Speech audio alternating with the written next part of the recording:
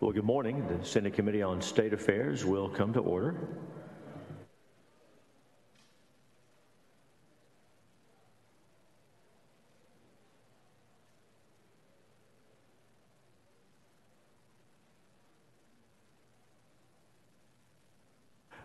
Will the clerk call the roll? Betancourt, Birdwell, present. Lamatia, Menendez, Middleton, Parker, Perry, Schwartner, Zaffarini, Paxton, Hughes. Good morning, everyone. We have a decent-sized agenda today. We'll try to move through as expeditiously as we can. For those wishing to testify, there's a kiosk outside of the Senate chamber, so outside those doors directly in front of me.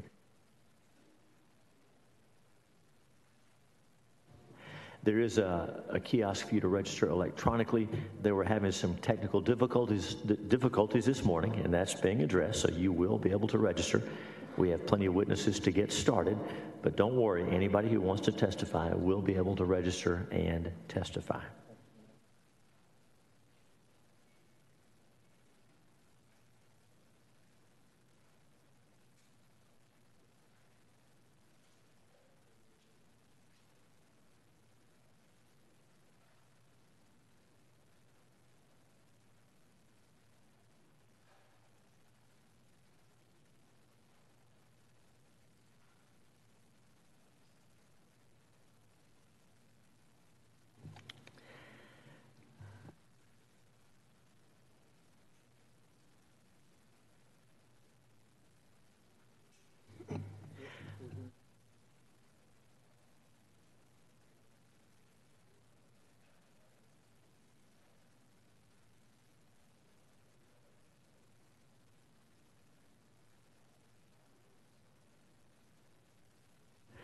The chair lays out Senate Bill 747.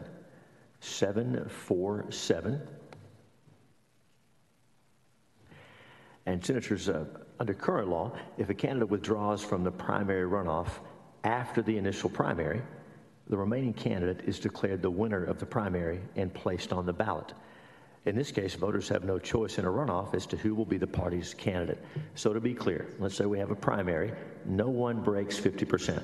So the top two go to a runoff.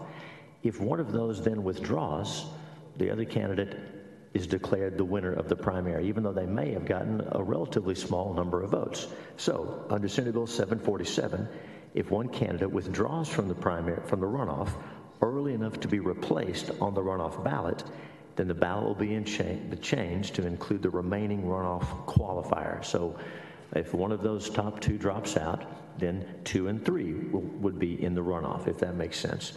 This way, voters will get to choose the candidate they prefer. We do have a committee substitute, which I'll send up at this time. The bill that we filed allows this to occur until 21 days after the vote was canvassed. So 21 days after the canvassing of the votes, you would have to make this change. The committee substitute will change this to 5 days after the deadline for the vote to be canvassed. That'll make sense as we go along. And I'll yield for your questions. Senator Birdwell. Thank you, Mr. Chairman. On the committee sub, you mentioned it now goes to 5 days after the vote is canvassed. What does that functionally mean from the date of the election? No, Senator, thank you. The originally filed bill says 21 days after the vote was canvassed. The substitute says 5 days after the deadline for the vote to be canvassed. That way we're not at the mercy of when the canvass actually takes place. So there's a deadline for the vote to be canvassed, and we go 5 days after that, regardless of when the canvass takes place. There's more certainty that way, if that makes sense. So the canvassing is a fluid date. So you've set a firm date based upon the fluid date, which is indeterminate, but still would give us 2 to 3 weeks rather than I think the 3 days is in law now. So yes, sir. The canvass deadline is generally 11 to 15 days after the election, and we'll go 5 days beyond that. So you said it very well. It's less fluid this way. Okay. Thank you, sir. Thanks, Senator. Senators, any other questions? Very well, we'll open up testimony, and we have invited testimony on Senate Bill 747. Chair calls Suzanne Harp. So make your way down, take your time, make your way down to the table here and get situated. And I'll announce again, if anyone wishes to testify on the bill, register at the kiosk outside, and we will want to hear from you. There we go. Any of those seats are fine. All right, get set up, and when you're ready, you turn the microphone on with the button there at the base, and the green light will come on. Introduce yourself and give us your testimony. Welcome. Good morning. My name is Suzanne Harp, and thank you, Senator Hughes, for your work and help on this important bill, and other distinguished senators. I appreciate you having us here today, and I appreciate the invite. My name is Suzanne Harp, and I did run for Congress in Texas's 3rd Congressional District, which comprises Collin and Hunt County. We started our race in October, ran a very vigorous race for 5 months till a March 1st deadline. We had over 200 grassroots volunteers, lots of good support throughout the county, both at the city level and at the even at some of the federal level as well. At the end of our race, though, we were come up short in 3rd place, but we did get 20.8% of the vote in a 5-way race. So we were told, as you can imagine, being brand new to politics, we would get 2 or 3% of the vote. So we felt like it was a nice, valiant effort, and we really wanted to honor not only Texas, but the volunteers and the grassroots movement. So March 1st comes, and we are 3rd place. Hours after that was determined, the 1st place nominee was withdrew from the race, which left the next place, 2nd place, to be our nominee with just 27% of the vote. So as you can imagine, we were all shocked. We didn't know. We were calling the Secretary of State's office. They didn't know. Everybody had to read the law and figure out that, no, we are not going to be on the ballot for a runoff. So we saw that it was a definite gap in the law and needed to protect Texas. So I'd like you to also consider what happened in the Texas Land Commission and the Texas Railroad Commission. Our 1st place nominee had more than 48 or 49% respectively. The 2nd place had 14 or 15% respectively. If God forbid, the 1st place nominee were to drop off, our nominee for the Republican Party would have been 15% going into the general election, which is leaving, obviously, 85% of the vote disenfranchised. So what we would like to do is just see that in a runoff be more congruent with our general election or our regular primary election law. Thank you. Thank you for your testimony. Senators, any questions for the witness? Thank you very much for being here. Thank you. We'll now open public testimony on Senate Bill 747.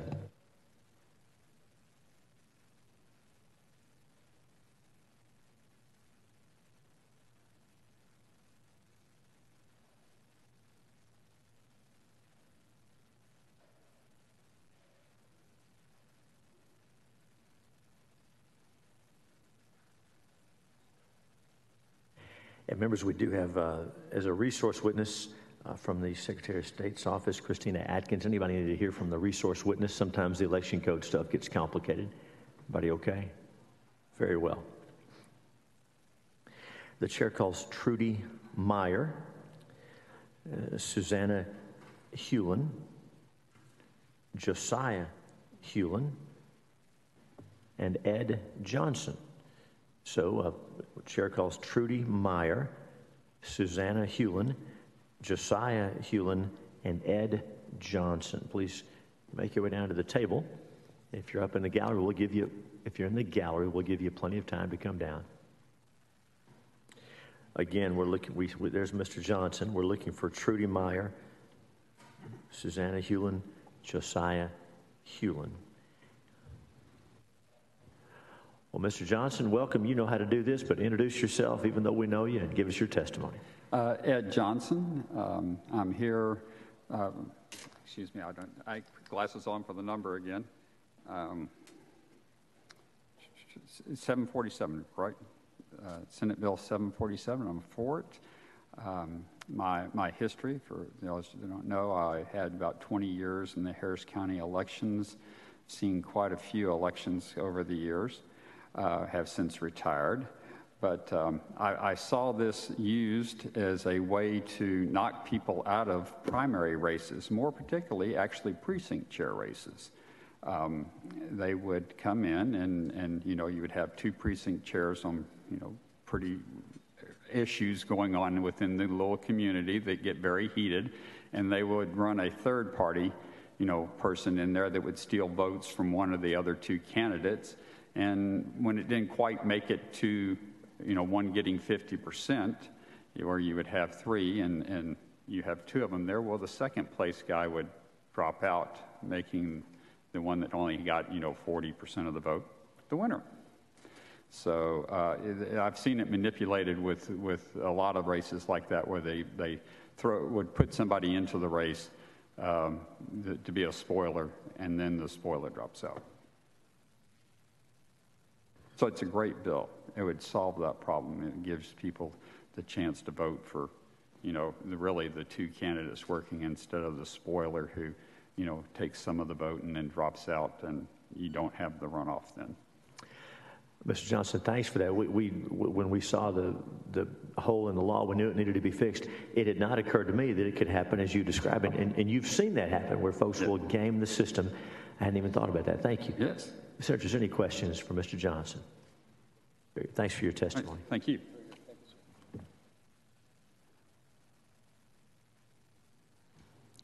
Okay, I'll call once more registered for the bill Trudy Meyer, Susanna Hewlin, and Josiah Hewlin. Don't see them. Is there anyone else wishing to testify on, for, or against Senate Bill 747? Seeing none, public testimony is closed.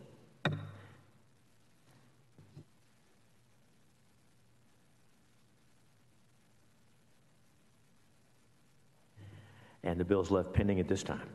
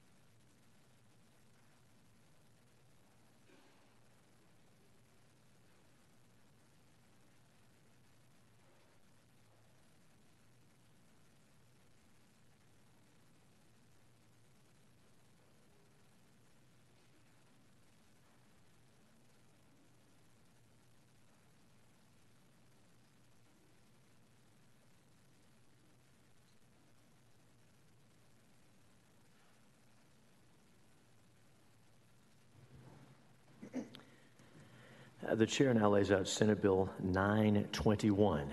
921. You may have heard of ranked choice voting. The concept has been around for a while, but it's starting to pick up steam in a couple of parts of the country. And so this is what this bill's about. Let me explain a little bit about how it works, how we've seen it work in other states, and why we believe it would be really bad anywhere in Texas. The ranked choice voting is a very confusing election system. It's being pushed mostly in large cities, but also some states. And it fundamentally changes the election process. It disenfranchises voters, and it allows marginal candidates not supported by a majority of voters to be elected. So to be clear, candidates who do not receive the support of the majority of voters can be elected under this system. As of December of last year, 64 American jurisdictions have ranked choice voting in place. That covers about 13 million voters. 2 states, 2 counties, and 60 cities as of December of last year. Back in 2001, our Secretary of State was Henry Cuellar, who's now a member of Congress. And when he was Secretary of State, he wrote an election law opinion that ranked choice voting is illegal in Texas. We believe he was correct, but his opinion, of course, is not binding. A Secretary of State's opinion on election law is helpful, but it's not binding authority, and it doesn't keep cities or counties or other Texas jurisdictions from trying to move forward with this. So here's how it works. With ranked choice voting, when you go in to vote, the voter is asked to rank every candidate in a race from their number one choice to their last choice. So in a race with 5 candidates, a voter is asked to rank the candidates from 1 through 5, with the candidate ranked as number 1 being our first choice, et cetera, all the way through number 5. And so after that takes place, when it's time to count the votes, if no candidate wins a majority in the tabulation of the ballots, then the candidate with the fewest number of votes is eliminated, and the voters who selected that candidate as their number 1 choice have their votes changed to their second choice, and another round of tabulation takes place. If no candidate wins in that second round of counting, the lowest scoring candidate is again eliminated, and the voters who selected that candidate as their top choice, or their second choice, if they already had their first one knocked off, then they have their next choice. The candidate is their number 1, and another count is done, and this is done round by round. So this candidate elimination and redistribution of ballots does a couple of things. It continues until one of the remaining candidates gets a majority. But that candidate may have been the second, third, fourth, or even last choice of the majority of the voters, meaning a candidate could win who is not the first choice of a majority of voters. It's confusing, it's an opaque process, and it's prone to errors. In Alameda County, California, officials found 2 months after a school board election, just last year, in 2022, a school board election took place, and 2 months after the race, they realized they had incorrectly counted the votes using ranked choice voting, and they had certified the wrong candidate as the winner. No election official even noticed because it's such a complex, complicated process. It was not until an outside advocacy group that went back and looked at the numbers realized the problem, and the election officials admitted it was an error. Back in 2021, in the New York mayor's race, it took 8 rounds of vote counting of the 10 candidates over 2 weeks before a final winner was announced. By the eighth round, the ballots of more than 140,000 had been thrown out because they did not completely rank all candidate choices. Now let's talk about that for just a moment. Let's say you're a voter and you're being asked to vote in this ranked choice election, and there are 5 candidates. You're asked to rank 1 through 5, but you're thinking, I don't want to dilute my vote. I'm just going to vote for my first choice, and I'm not going to vote for the rest. If you do that, once your first choice candidate gets knocked off, your vote does not count in subsequent rounds. That happened to 140,000 voters in the New York mayor's race in 2021. In fact, we've learned that in states and cities that have tried this, about a third of all voters do not choose more than just the one candidate. So their votes get thrown out in those cases in subsequent rounds. I think you get how this works and the problems that come along with it. Exhausted ballots, that's what they call it, when those ranked choice elections when your votes don't count all the way down. Many of these ballots are thrown out due to voter error in following the instructions. And then voters that follow the instructions to the letter can be thrown away because their candidates are their votes are for the candidate that didn't make it through to that round. It's confusing, and as candidates come off through multiple rounds, voters go all the way down only if they rank them all that they were supposed to, and their candidate is still in the running. It's a very confusing process, and voters don't understand it. Voters are confused by it, and we understand that long and confusing ballots have a way of discouraging people from participating in the process. And so, like with so many items, this is mostly taking root at the city level, and we have to stop it before, again, some of our cities in Texas try to do this and confuse and disenfranchise voters using this really complicated and error-prone system. So that's ranked choice voting. You probably all knew that. I had to do a little study to get a handle on it, but it's taking root in some parts of the country, and we do not need it in Texas. Or that's what the bill asserts. And I will yield for your questions. Senator Birdwell. I'm sorry I'm the spring butt today asking all the questions, so let me, the intent of the bill is solid, but more of an administrative question in that the chapter that this is going into is subchapter B, which is the runoff chapter. Based upon where it's written, my sense is that it would preclude a ranked choice voting in the runoff, but we are, in a state of Texas, runoffs are already just the top two. Does this need to go in the chapter that deals with the primary election as opposed to the runoff election? That's a great question. We looked at that, and it's in Chapter 2, which is vote required for election to office, and then that subchapter, which deals with runoffs, because that's when these processes would kick in. But they tell us, since it is in the subchapter, it's in the chapter dealing with election for office, we're okay. We can tweak that if we need to, but we had Ledge Counsel and lawyers look at it, and they say, since it's in the right chapter, the subchapter is not relevant. Okay. All right. Thank you, Mr. Chairman. Thank you, Senator. Members, any other questions?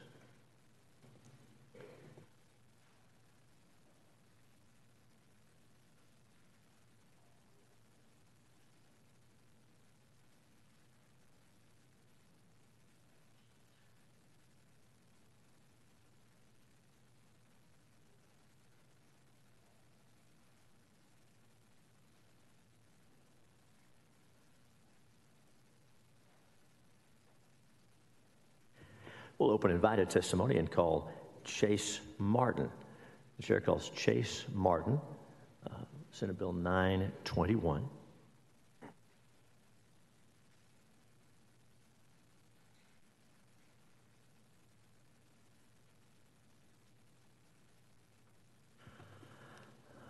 Welcome. Get situated there and introduce yourself and give us your testimony.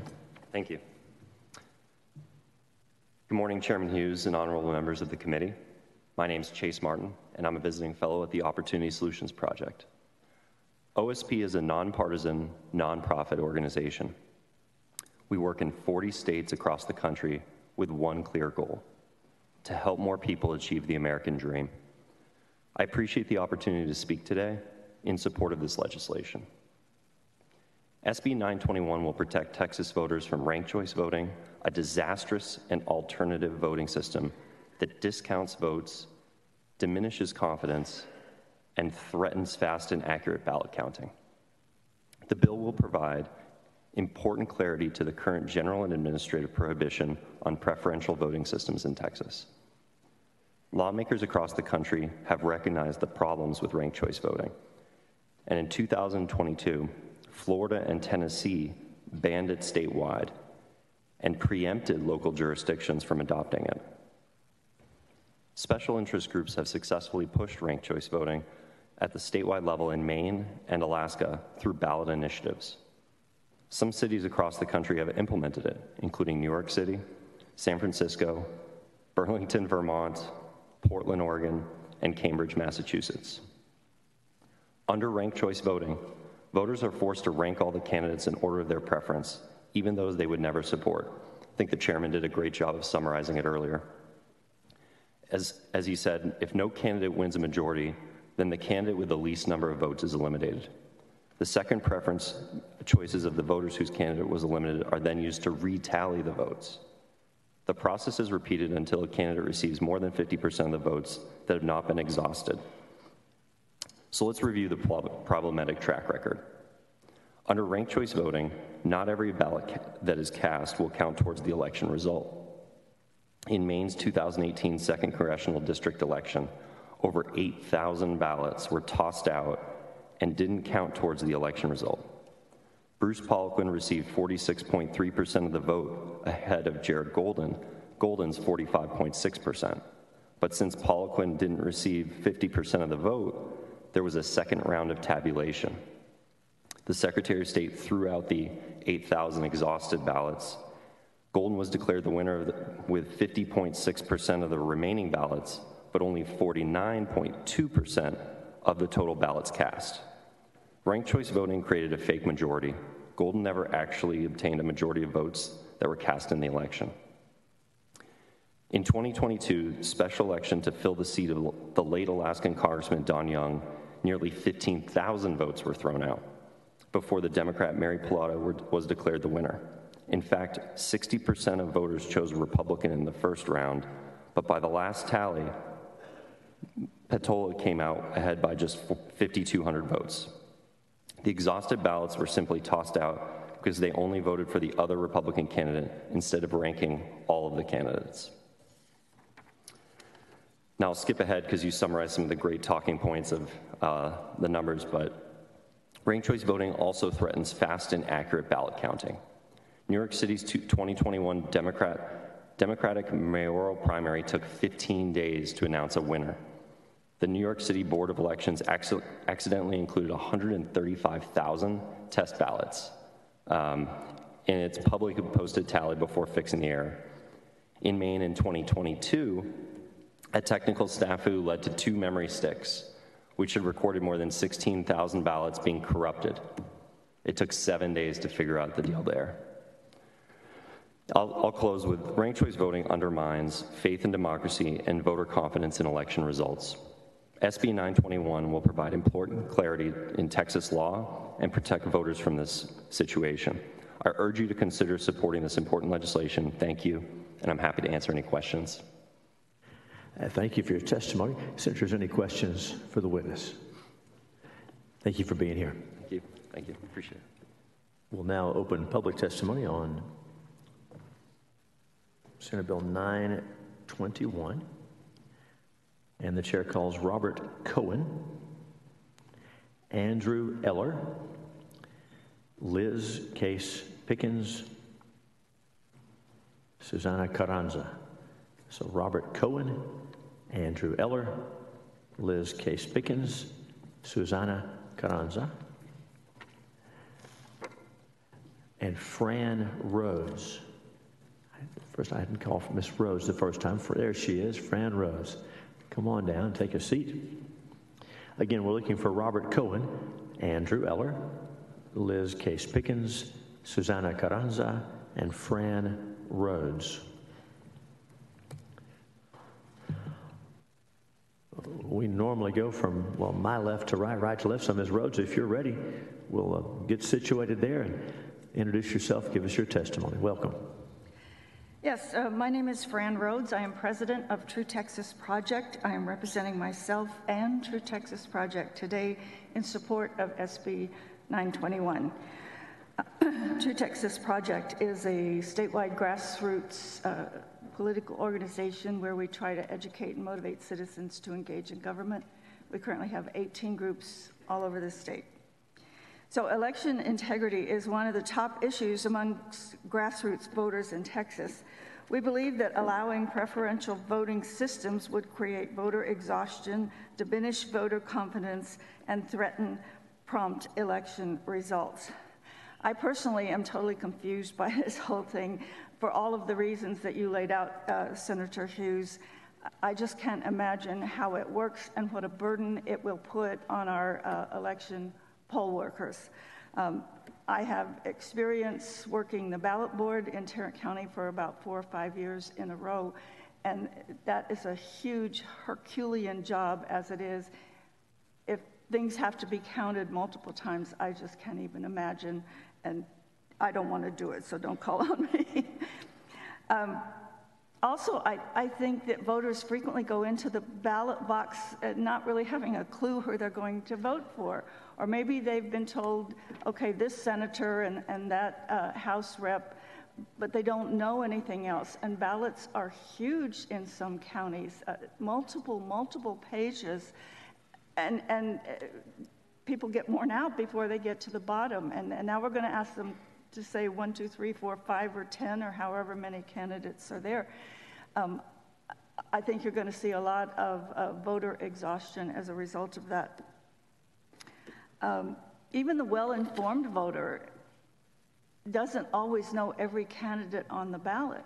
And so maybe they use party designations as a way to decide.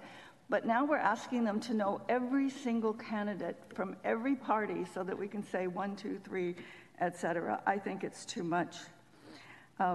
Ballot exhaustion occurs when voters overvote, undervote, or rank candidates that are no longer in contention.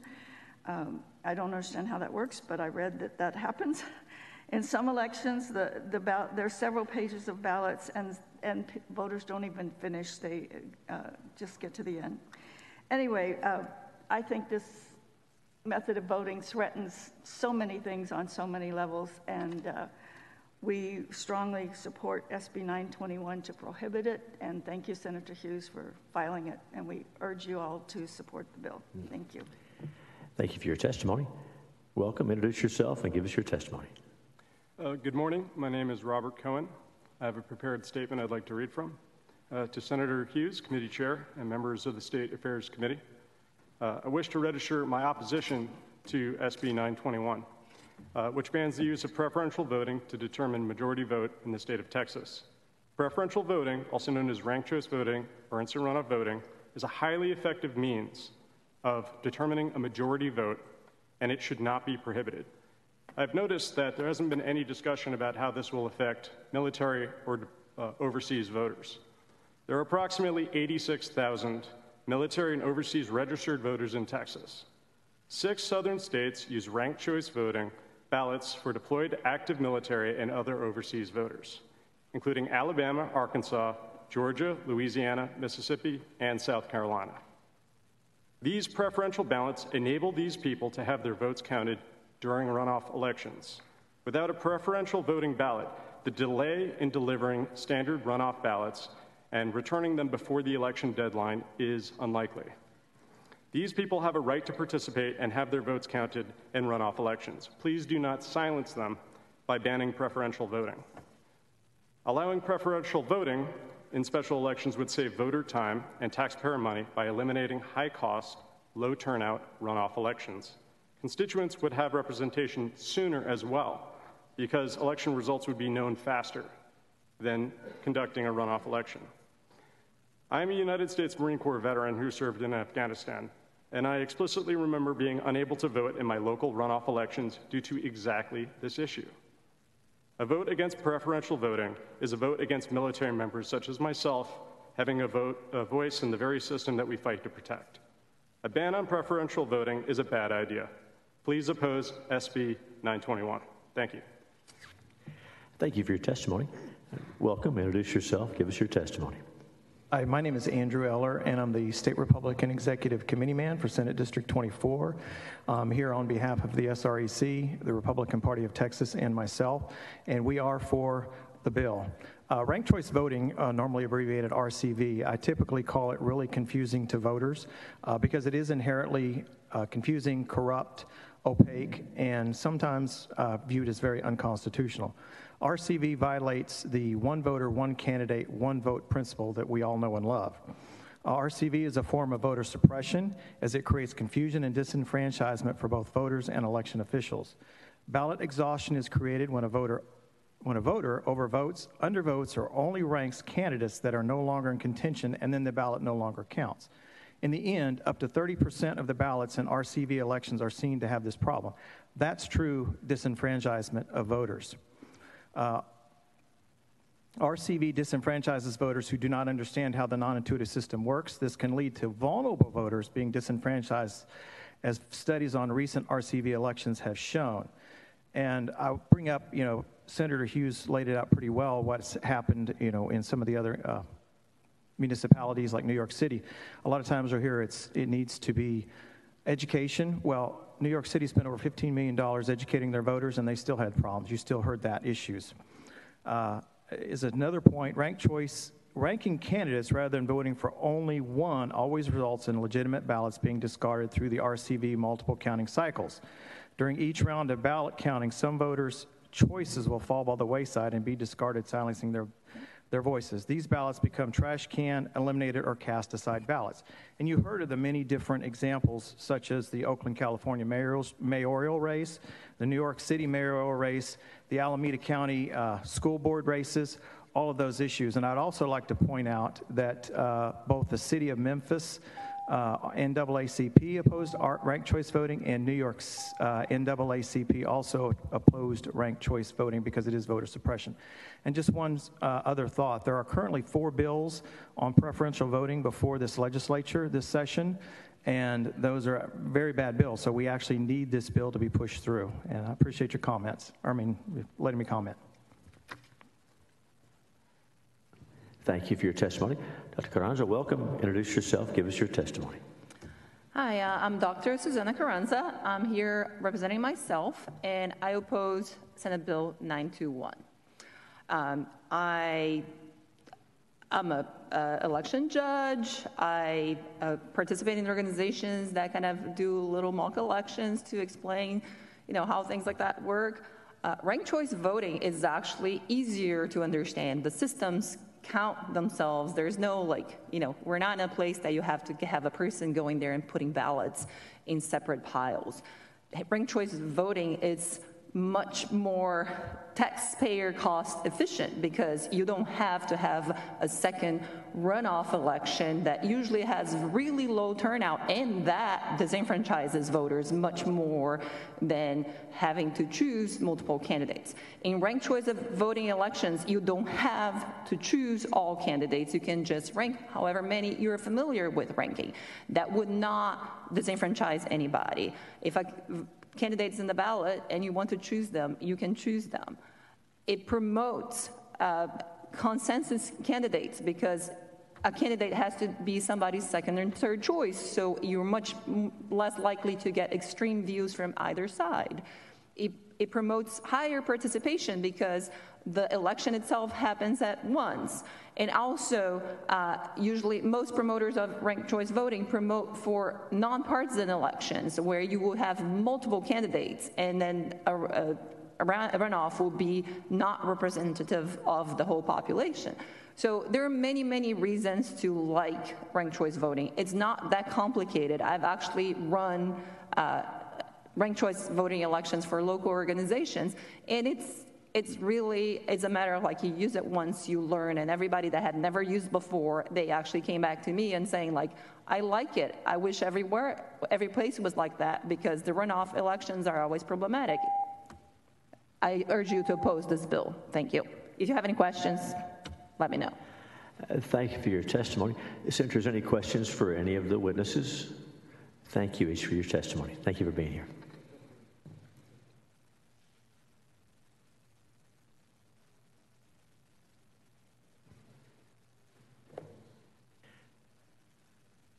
The chair now calls Joanne Richards, Trudy Meyer,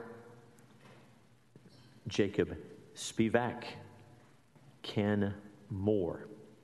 Again, the chair calls at this time Joanne Richards, Trudy Meyer, Jacob Spivak, Ken Moore, and Eldon Pearson. Eldon Pearson. Please come take a seat. So we're looking for Joanne Richards, Trudy Meyer, Jacob Spivak, Ken Moore, Eldon Pearson. All right, we'll begin here. When you get ready, introduce yourself and give us your testimony. Welcome. Thank you, Mr. Chairman and committee members. My name is Eldon Pearson, and I am representing myself. I would like to start my testimony with a quote. Political parties, they are likely in the course of time and things to become potential engines by which cunning, ambitious, and unprincipled men will be enabled to subvert the power of the people and to usurp for themselves the reins of government, destroying afterwards the very engines which have lifted them to unjust dominion. Those were the famous words of George Washington during his farewell address in September of 1796.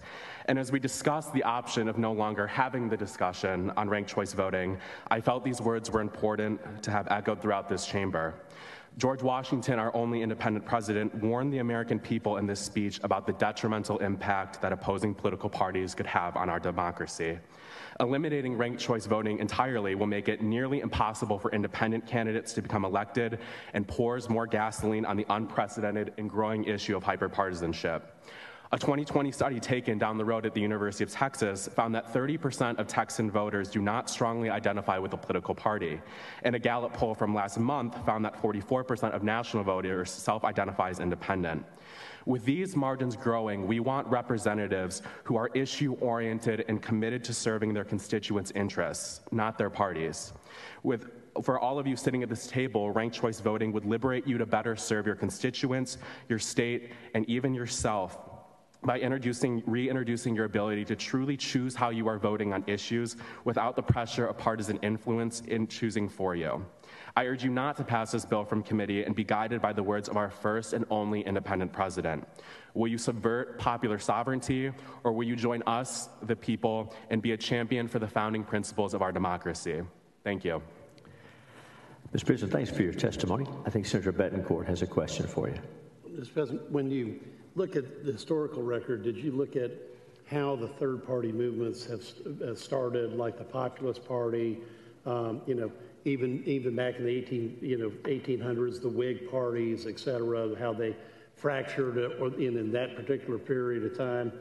Because I think if you go back and you look at some of the third-party movements, you'll see that the absorption of ideas, okay, is what occurred as opposed to really anything else. So I would go back and just take a look at the study of the third-party movements, everything all the way up to the United We Stand movement through with Ross Perot, and you'll see those issues absorbed by the two majority parties. And those parties have changed over time because we don't have the same majority parties that we started with in the Republic. So I would expand back on your quotes from President Washington. It'd be a very interesting study. I have researched that a bit, but thank you, Senator. I appreciate it. Thank you. Thank you. Welcome. Introduce yourself. Give us your testimony. Thank you. My name is Jacob Spivak. I'm a software engineer with experience on U.S. government federal IT consulting projects. I came here with some prepared notes, but seeing the testimonies already, I've decided to go off script, and hopefully this can be a little more conversational. I appreciate the back and forth we've already seen talking about the third parties. And I do agree that the third parties, they typically bring in new ideas that get incorporated into the main parties. And I also observe that the parties do change over time, and we seem to be undergoing some of those changes right now. Some people approach this question with the goal of how can we get away from the two-party system, but I don't think that's necessarily the goalpost. I think the goalpost might just be how can the parties better represent their constituents.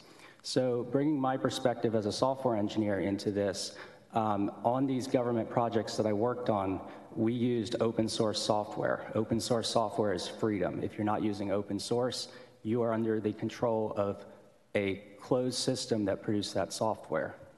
So what would it look like if we had an open source election? Software is already very important in many voting systems. It's not fair to simply discount a system because it's implemented in software. Voting machines right now, many of them are black box systems with no transparency. What would it look like if we had a fully transparent voting system where we had transparency into the system itself, but also full transparency into the voters' preferences? I think one of the issues that we're seeing now is that many of the politicians who are lobbying against ranked choice voting realize that they are already not the first choice of their constituents. How many times have people been told to hold their nose and vote for a politician, or to vote, or where their vote is essentially a vote against the opposition, but not voting for what they're truly in favor of? So I see ranked choice voting as simply one option on the table to improve our elections. Thank you for your time. Thank you for your testimony. Welcome. Introduce yourself. Give us your testimony. My name is Ken Moore. I am a state Republican Executive Committee man for Senate District 11, Senator May's district. There's not a whole lot I can add to what's already been said. I think the way the bill was initially laid out is very clear and puts forth most of the issues with it. It will be confusing, and I think especially for those who are older, who are looking at the instructions and trying to figure out what to do with them. We have a system that has served us well for 200 years. I don't see a need to change it. It introduces fuzzy math into the equations, which can give us candidates that no one really wants. And so I would urge you to vote for this bill. I think it's a good one. And thank you for your testimony. Welcome. Introduce yourself and give us your testimony. Thank you very much. I'm Joanne Richards, and I'm testifying on behalf of myself and Ranked Choice Voting for Texas. I've listened to lots of the testimony. Obviously, I am against this particular bill, and I'm against it because it bans all ranked choice voting. And ranked choice voting for Texas is interested in certain types of elections where we think that ranked choice voting would be of benefit. And the three types are for overseas and military voters who are basically disenfranchised during the runoff election period because they can't get their ballots back in time. These people are people who are serving the country, and we should be letting them let their voice be heard. The second is for special elections, and I have written testimony that I left with you that shows what happened in the 6th Congressional District in Dallas with their special election, and the cost of that special election was really quite large per voter. And so I will refer to that particular document. It looks like this, so that you can see it for yourself. And the third is for nonpartisan municipal elections. In nonpartisan municipal elections, I'd like to share my own experience. I live in Austin. I voted in our city council race and mayor race this past election cycle. I preferred multiple candidates, and I would have been perfectly happy with not just one of the candidates on the ballot, but several folks on the ballot. And I was forced yet to make a decision on only one. I would have preferred to rank my preferences in hopes that 1, 2, or 3 of the people that I voted for would have been elected. Because of the number of candidates, a runoff was forced, and it was a costly and negative campaign that I would like to eliminate. If I might, one more experience is that I am a returned Peace Corps volunteer. And in 1966, I was not able to vote because I couldn't get a ballot. Thank you for your testimony. Senators, any questions for any of our witnesses? Very well. Thank you for being here. Thank you each.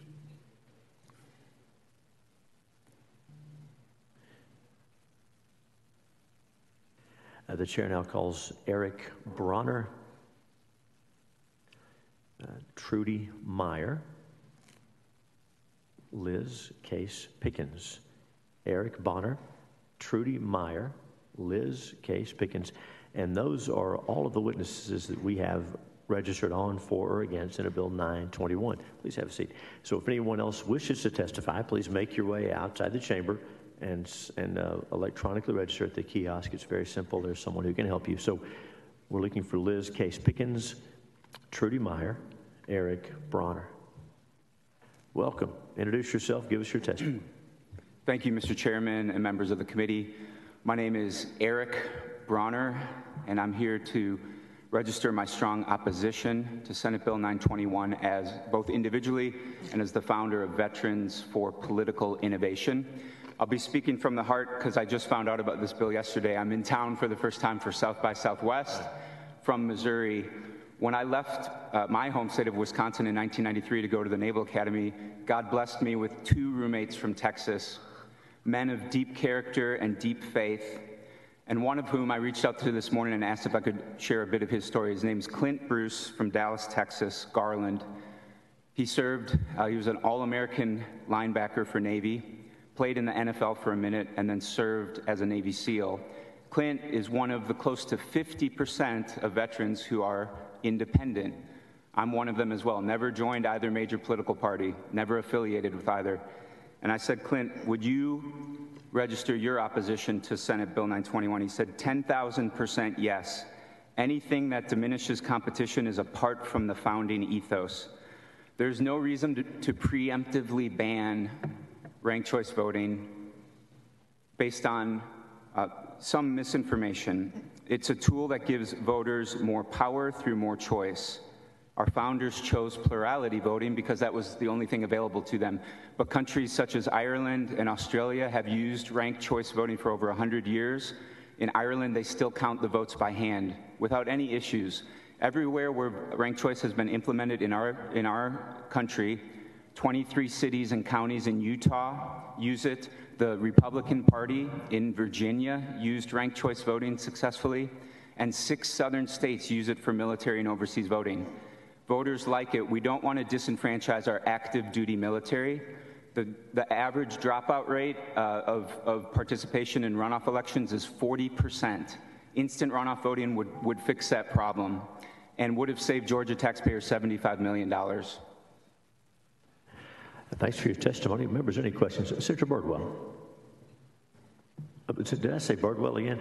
You sat in for Senator Birdwell last week, and there's happens all the time, I'm sure. Senator Bettencourt, you're ready.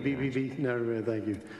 Thank you for your visit. Hope you enjoy the South by Southwest. Thank you. And just a couple comments. Texas has basically an open primary, so we don't have to register by party here. Right. And I just want to make sure if you get a chance to testify, you knew that we had made that major leap some time ago. So thank you for your testimony. Thank you very much. Thank you for having me. Thanks. Okay.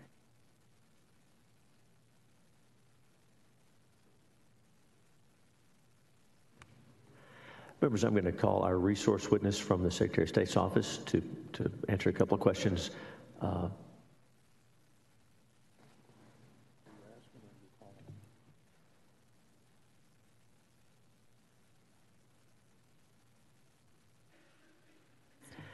There's Ms. Atkins. Christina, please have a seat, introduce yourself, and we got a couple of questions for you. Good morning. My name is Christina Adkins. I'm with the Secretary of State's office, and I'm here to testify on the bill. Thank you for being here. So help us understand the process now for military overseas ballots. My recollection is that in recent years, the time frame when there's a reason for a runoff, when there's cause for a runoff, the time frame between the general election or the primary and the runoff has been extended to allow for overseas military ballots. Will you walk us through that, please? Absolutely, that's correct. So we have, for example, when we're talking about our primary elections, we have our primary occurring in March. A number of years back, we moved the primary runoff date in order to accommodate the requirements under the Federal MOVE Act to give our military and overseas voters that 45-day window for which mail ballots are sent out to voters. There are also a number of military voters that can opt to receive their balloting materials by email, and so email is a way to deliver their balloting materials to them so they can print them off, mark them, and then put them in the mail. Senator Bettencourt. Thank you. Senator Bettencourt. We did do a major expansion of a portal, I believe, that folks can use to track ballots during the previous year. I don't think our previous guest who had just dropped in for South by Southwest would know that. Would you describe how that portal is working? Because one of the reasons why I offered that amendment was because not only for disabled voters, but for also military voters as well.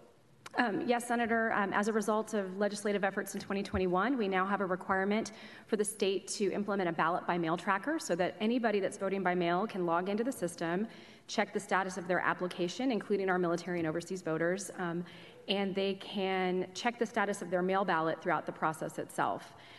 What you referenced, Senator, was the fact that now in this online ballot by mail tracker, there is the ability, if a voter forgets to include their identification numbers on there, they can log into the tracker to make that correction electronically. Right. Mm-hmm. So with that, that is obviously a big improvement because that information can be accessed directly by the military voter, disabled voter, any voter really, and wherever they are in the world, because it's all online. So I'm glad to hear that we made such good progress from legislation. It's great to be. I think there was an amendment on your bill, Chairman. I believe so. Yes, sir. Senate Bill 1. Right. Thank you, Senator Birdwell. And I meant Senator Birdwell this time. Go ahead. Good. Thank you, Mr. Chairman. It's never Senator Bettencourt. It's always Senator Birdwell, sorry. Okay. Just a couple of quick questions. While I retired back in 2004, so it's been 19 years since I took the uniform off, I have voted from overseas. So some of the things you just mentioned technologically were not in place when I was on active duty. The purpose of the 6 weeks is for 2 weeks of the between the regular election and a runoff. Is first 2 weeks, correct me if I'm wrong, first 2 weeks is the certification of the runoff election, so that the ballot for runoff, the next 2 weeks can get to the service member. The following 2 weeks of that 45 days is for the service member to return it. So the real challenge for the service member is not that the state will, because I've dealt with this, not in as an advanced a way as, logging in and checking where my vote is. That was not in place at the time that I was voting overseas. But the purpose of that is that 6 weeks is to give the soldier the ability, or sailor, airman, marine, the ability to respond. What the state is not in control of, and what the soldier or sailor is not in control of, is in that intervening 6-week period. I've gotten that call where, the colonel says he needs to see you, and 48 hours later, I'm on a plane to El Salvador. Or, back in 1991, we're preparing to deploy to the first Gulf War. The soldier, the sailor's not in charge of that. The Navy veteran, we just had a go Army beat Navy, but the Navy veteran that came and testified, when those guys in the boomers or the fast attacks go underneath the water, they're not coming back up. I don't know if there's a mechanism to allow them to, runoff is going to occur, but their ship deployment, once they go under the waves, I don't know if there's a mechanism. Is there such a mechanism have I explained the system fairly accurately? And at that point, it's really up to the discretion of the deployment structure of the services that really determines the soldier's availability. It's not the election structure, but it's the military services are determining where the service member has to be, and the ballot catching up to them may be the challenge. I think that's a fair statement. I think that's a great description because, we have the tools in state law and in federal law to get our military voters their balloting materials, electronically to get it to them a little bit more quickly. But then at that point, it's the service member's obligation and whatever their situation is with their deployment to be able to get that ballot, mark it, print it, and put it back in the mail. As you indicated, when we have individuals that are stationed overseas or in hostile fire pay zones, there is a level of complication that could be there in getting that ballot back. That's going to vary considerably depending on the service member's circumstances. Right. So if you is the proposition to do ranked choice voting so that the military member can choose, or the independent can choose, regardless of party, at one time, rather than to make sure that the ballot doesn't have to chase the service member, because I always registered as a Republican, so I would receive the Republican primary ballot, and then I would receive the general election ballot. If there was a runoff, I would receive it. But mail was probably a little slower than it is at this juncture, thus the MOVE Act. So what we've got to decide through is that process for soldiers making a decision whether, because I assume we require service members to declare party, and if they declare independent, do they only receive a general election ballot? Is that what happens if they declare independent? That's correct. If they don't have a particular party affiliation where they indicate what primary they want, then they won't get a primary ballot at all. The voter has to affirmatively choose the primary. Okay. And one thing that you mentioned that I just want to add is with respect to our military voters, there's actually also a provision in federal law that allows them to submit what we call a federal write-in absentee ballot. And so if somebody was in the circumstances that you described where they were being deployed or sent off to another location unexpectedly and they didn't have time to receive that runoff ballot, they actually can do what we call this specific write-in ballot, and they can send that in on their own as long as they have already turned in the proper application form, the federal postcard application ahead of time. So for that runoff situation, there is that option available to our military voters when they have a change in circumstances, and they may not be able to wait for the runoff ballot. Okay. All right. Thank you, ma'am. Thank you, Mr. Chairman. Thank you. Thank you, Ms. Atkins. Any other questions for the resource witness? Thank you for being here. Is there anyone else present wishing to testify on, for, or against Senate Bill 921? Seeing none, testimony is closed. The bill is left pending at this time.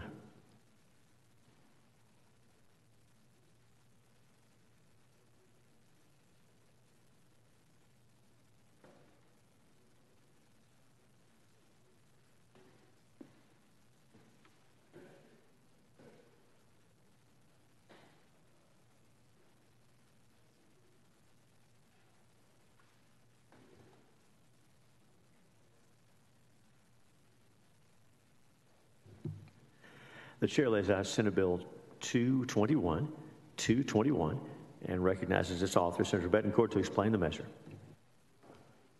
The one that I wanted to lay out, but we'll handle it either way. Thank you, Mr. Chairman and members. The genesis for Senate Bill 221 came from numerous voters and municipalities encountered problems when facing various ballot initiatives and charter challenges from 2017 through 2021. As far back as the interim in 2017, the IGR committee was tasked by Lieutenant Governor Patrick to examine ways that home rule municipalities use to adopt ordinances, rules, regulations, and including those initiated by petition and voter referendum. We're asked to look at if there were some safeguards we could put in place to keep these issues from boiling over to the courts and improving transparency.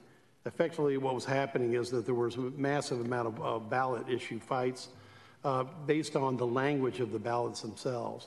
So the highlights of the bill are to set a statute for standard language used on ballots, provide for easier public interaction and understanding of ballot language, allowing for citizen participation during the petition drive and simplifying the petition process, create a non-judicial avenue for citizens to use before being required to file an election challenge, and we'll get back to that because that's a very important point. And when judicial remedies are required, allowing for a rocket docket in state district court for expediting review upon filing of a mandamus petition and allowing a court to rewrite ballot language if the court deems the language rewrite with necessity of a language rewrite. Any of the perception of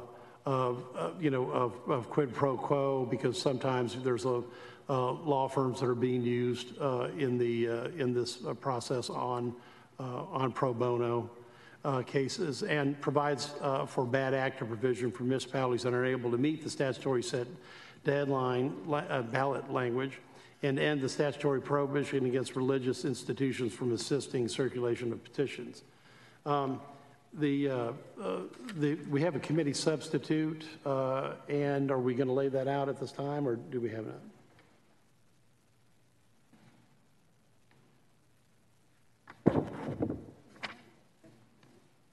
It's just changing it to a legislative council. Okay. Oh, basically, yeah, the committee substitute was to change to a ledge council version of the bill. And besides that, there are no, except minor changes to the caption. And so we're going to hear from people that have been directly involved in these petition challenges. We've got stories of the past that we can talk to during a testimony, so I'll be happy to answer any questions. Thank you, Senator. Committee members, any questions for the author?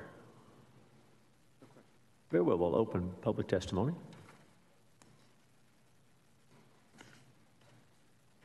As we get ready for witnesses, does anyone need to hear from our resource witness, Ms. Atkins from the Secretary of State? Any questions for her? Very good.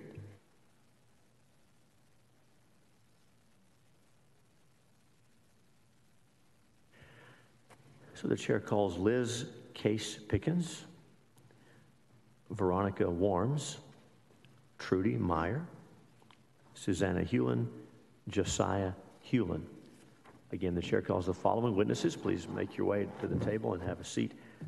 Liz Case Pickens, Veronica Warms, Trudy Meyer, Susanna Hewlin, and Josiah Hewlin.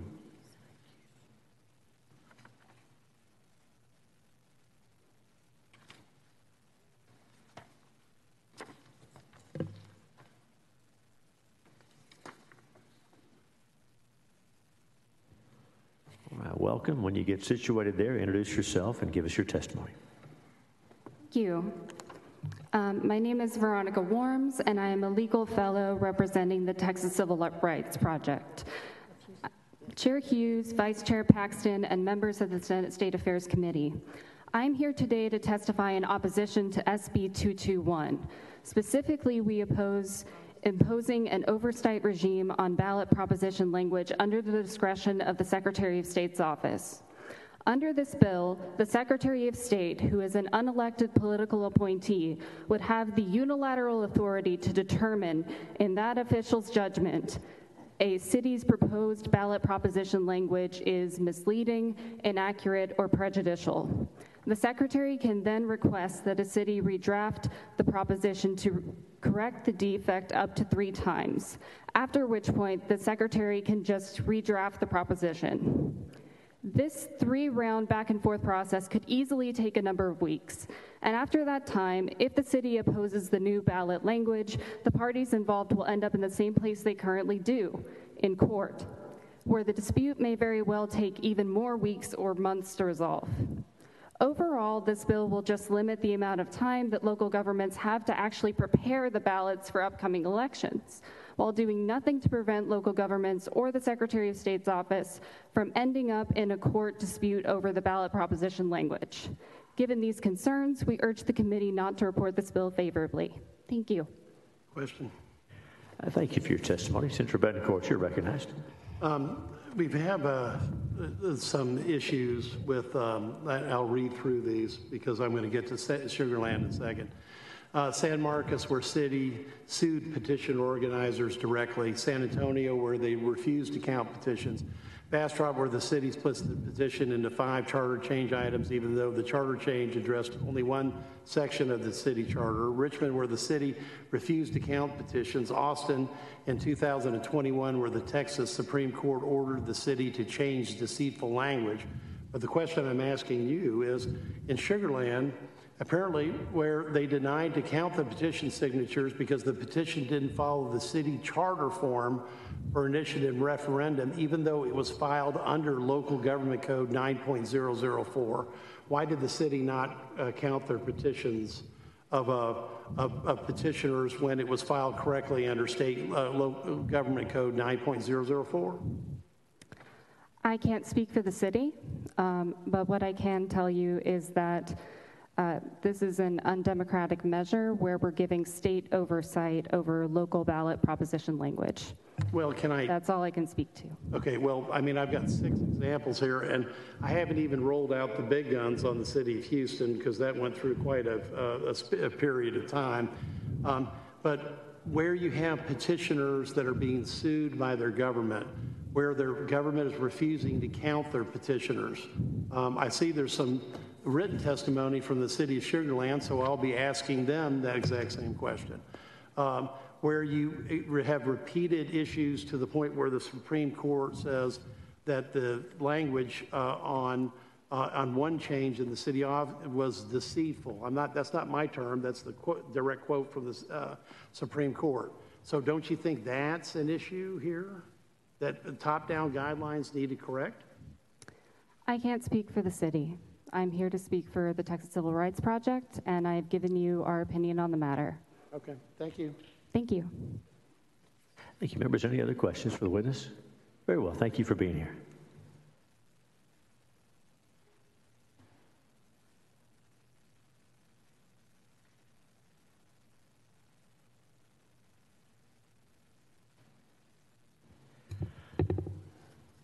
Chair calls still looking for Liz Case Pickens, Trudy Meyer, Susanna Hewlin, Josiah Hewlin, also Honorable Chuck DeVore, Ed Johnson.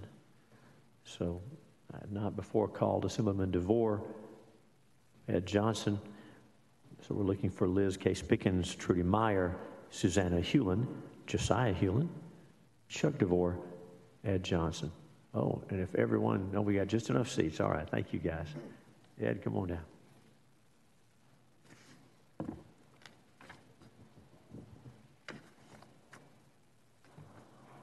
All right, Mr. Johnson, if you're ready, get situated there, introduce yourself, give us your testimony. I am for the bill. Get closer to the microphone, too, so we can hear you. A little closer to the microphone. Yeah, Ed Johnson. I am for the bill. Got to get the number again here. Betancourt, it was 2221. 221, yes, sir. We know you testify a lot. 221, go ahead. And, I think this is a really good bill. It definitely, from the last set of testimony, makes this process a lot more democratic or democracy. It gives the public a chance to have an input without going through some kind of court legal battle to get their, petition presented. Currently, the elected officials and people that are running the elections don't know the intricacies, details sometimes of some of these issues that could come forth like, the public does. So it gives them a great avenue to be able to get to the Secretary of State to have them look and review this. The Secretary of State's not the end-all, as the attorney before was saying, in this decision. They are just going to make suggestions. If the Secretary of State's suggestions aren't followed, well, then it goes to court. So it's a good tool to help clean up ballot language, and a lot of times these entities hide their issues or have reverse double negatives in their ballot language that makes it very confusing for the voter. Thanks, Mr. Johnson. Senator Betancourt has questions. Thank you, Mr. Chairman. Mr. Johnson, you've done many petition drives, and one of the obvious points is that you've got a group of citizens that come together for a cause. They may not be the most politically sophisticated outfit because they maybe just came together. This is the first time they've been active. And so they're really not up on all the petition regulations, et cetera. I think one of the important parts of the bill is to create a non-judicial avenue for citizens to use before running into just a pure judicial challenge. Because part of the problem that I see here with these problems like in Austin, San Marcos, Sugar Land, Bastrop, Richmond, is I think that there's an expectation level that once they've turned in petitions, they're done, and they don't realize they could be involved in a very difficult, protracted, in some cases, judicial fight. And I'm hoping to get a non-judicial path through. Your opinion? Yes. No, that's 100% true. These are usually local citizens that have some problem or some concern that they're trying to address, that group together, that will file a petition. None of them have been in politics or, in the legal system before. And this gives them an avenue to take the Secretary of State, to have the Secretary of State review it to determine if there is a problem or not. If you put that legal battle problem in there or obstacle in there, it's usually one that they can't overcome because these people are volunteers, community members that are working together, and they don't have the funds to fight a legal battle just to have their petition heard. Thank you for your testimony. Thank you very much. Welcome. Introduce yourself. Give us your testimony. Hello, my name is Josiah Hewlin. I am from Willis, Texas, and I'm in favor of SB 221. Thank you. Thank you for your testimony. Welcome. Introduce yourself. Give us your testimony. Yes, my name is Susanna Hewlin, and I'm also from Willis, Texas. We may be related. And I agree and am in favor of this bill, SB 221. Very good. Thank you for your testimony. Welcome. Introduce yourself. Give us your testimony. My name is Liz Case Pickens. I'm from SB 28. And good afternoon, members. I am in support of Senator Betancourt's bill. I'm from Abilene, Texas, and we just had to do a petition to make our city a sanctuary city for the unborn. And based on the way the process is now, we had to hire attorneys to be able to do that, and I really believe this would be very helpful for citizens groups. So I'm in support of SB 221. Thank you. Assemblyman DeVore, welcome. Introduce yourself. Give us your testimony. Thank you, Mr. Chairman and members. My name is Chuck DeVore. I'm here on behalf of the Texas Public Policy Foundation in support of SB 221. There are 5 things that really stand out about this bill that I think are very important. And they're all in the context of the sort of roadblocks that municipalities and other local entities often put in front of citizen activists seeking to petition redress of grievances. I think, first of all, and we've heard it already, the issue of the language of the ballot proposition, specifically its title. Oftentimes you'll see local jurisdictions create language that is confusing or, in fact, the opposite of the intent of the initiative. This provides for a process to correct that defect. The other, I think, important thing is the waiver of governmental immunity. You have these local entities with virtually unlimited resources compared to citizen activists. Waiving governmental immunity with regards ballot propositions, I think, is a very important step to try to prevent the cities and other local jurisdictions from doing this sort of thing in the first place. Signatures on the petition, that's a third issue. We often see with mail-in ballots, for example, an effort to cure signatures, whereas with petitions, you'll see any excuse to throw out signatures. This fixes that issue. The format of the petition, that's another way that cities or local governments disqualify large numbers of petitions. And lastly, the prohibition on any sort of restrictions on petition circulators, I think, is also important. Another technicality that's used to often prevent the proper exercise of citizen participation. Senators, any questions? Senator Betancourt. Chuck, thanks for your testimony. You made an important point that there seems to be barriers being placed in front of petitioners for obvious, unfortunately, for reasons that I can't fathom, because you want to let the people, vote and speak on whatever issue that they have. And you made a point about that, so would you like to re-amplify what some of the experiences that you've seen, or just the general comment that you made? Thank you, Senator. I think, again, one of the great examples of the most recent case here in the city of Austin over Proposition A during the 2021 election cycle. You saw this interesting fight where you had the quintessential rewriting of the ballot language by the city to be purposefully confusing and negative toward what the people circulating the petition were trying to accomplish. And of course, the city ends up winning at the Court of Appeals, but it goes all the way to the Supreme Court where they won. Now, the challenge, I think, is that the group that was offering this had a little more resources, perhaps, than the average citizen group. If they didn't, you likely would have seen the petition gatherers completely frustrated in their ability to get a petition or an initiative on the ballot. Only because they had a little more resources than perhaps the normal group, they were able to overcome and work it all the way through to the Texas Supreme Court. So I think that it's a great example. It's like the exception that proves the rule, because most citizen groups do not have those sorts of resources, and at the very first roadblock that would be thrown up, they'd be done. They would have to give up and just go home and try again another time. Chuck, I'm going from memory, but I think the city of Houston went through a period where they lost 5 straight of these legally, okay?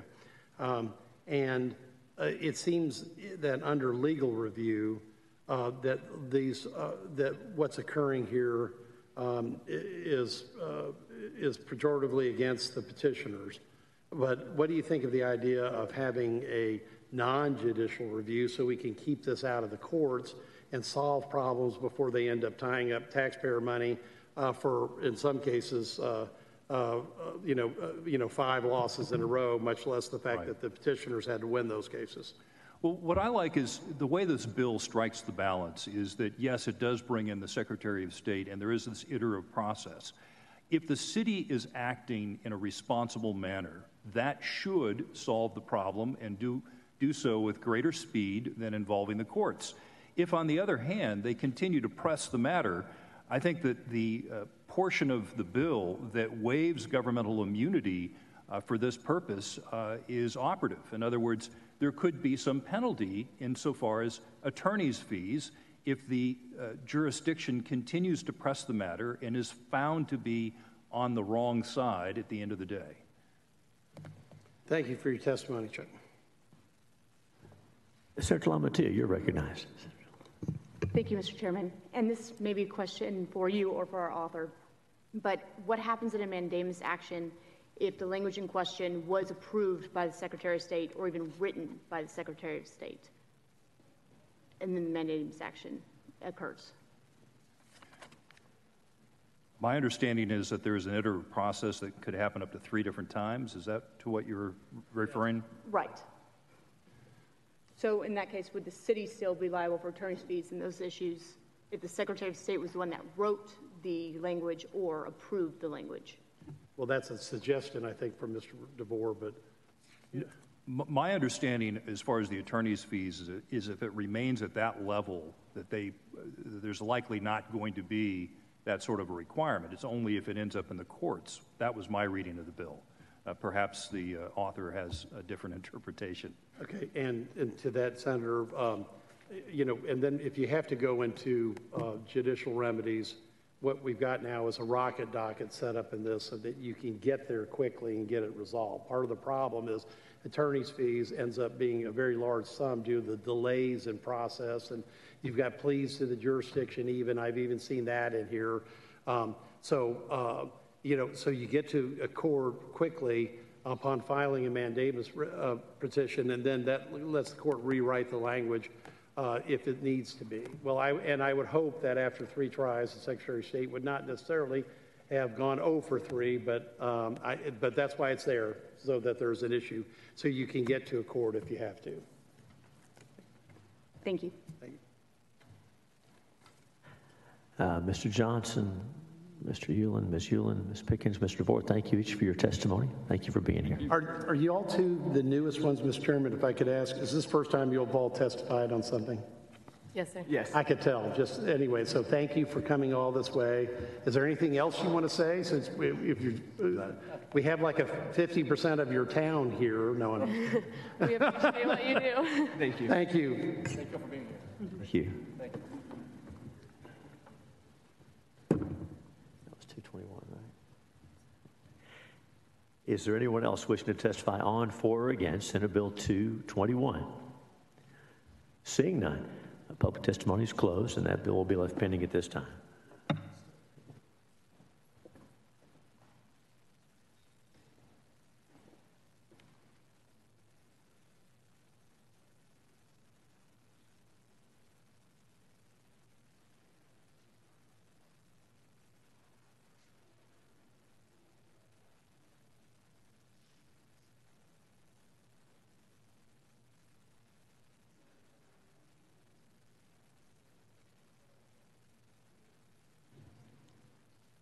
The chair now lays out Senate Bill 1052, 1052, and introduces its author, Senator Springer, to explain the measure. Welcome, Senator. Thank you, Mr. Thank you, Mr. Chairman. And I think I just got a Lenten special by my Senator Bettencourt, so I appreciate that. Since you were sitting in my seat in finance, I thought we would actually recognize you as Senator Bettencourt, but I'm just trying to catch up with me being recognized as Senator Birdwell. We'll just keep passing the baton until we get to the end of the 31, but go ahead. All right. Well, thank you, Mr. Chairman and committee members. This bill simply extends the amount of time a judge can be paid for prior to polls opening from 1 hour to 2 hours.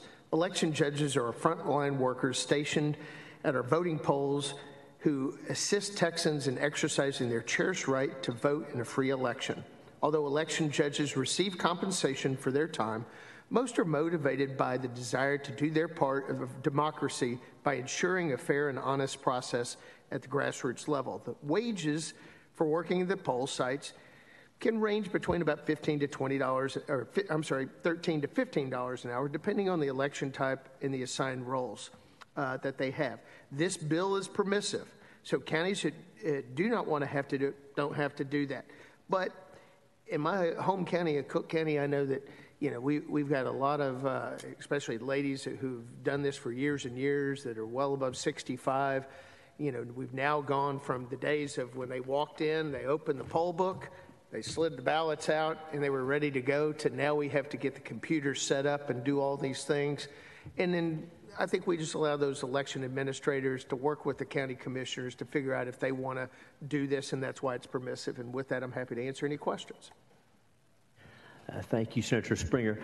Members of the committee, any questions for the author?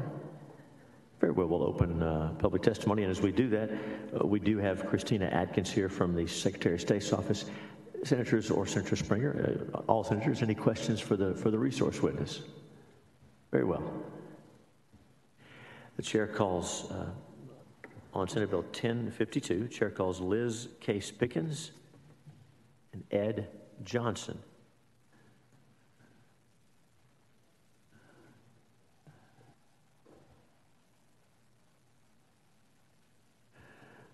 Welcome back. You guys just pick a seat you like. Make yourselves comfortable. And we'll continue to go from your right to left. And so when you're all set, Mr. Johnson, get situated there. We're here on 1052. Okay. Introduce yourself. Bill number this time. Oh, you're doing great, man. Introduce yourself. Give us your testimony.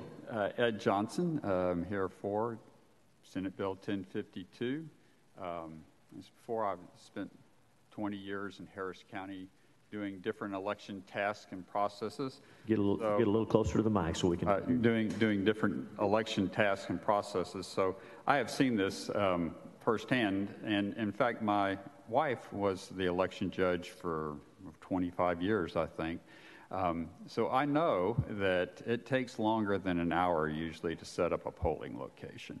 But when I was in the clerk's office, we were telling them all, you only get 1 hour on your pay sheet to come set all this up, and that's all we're going to pay you for.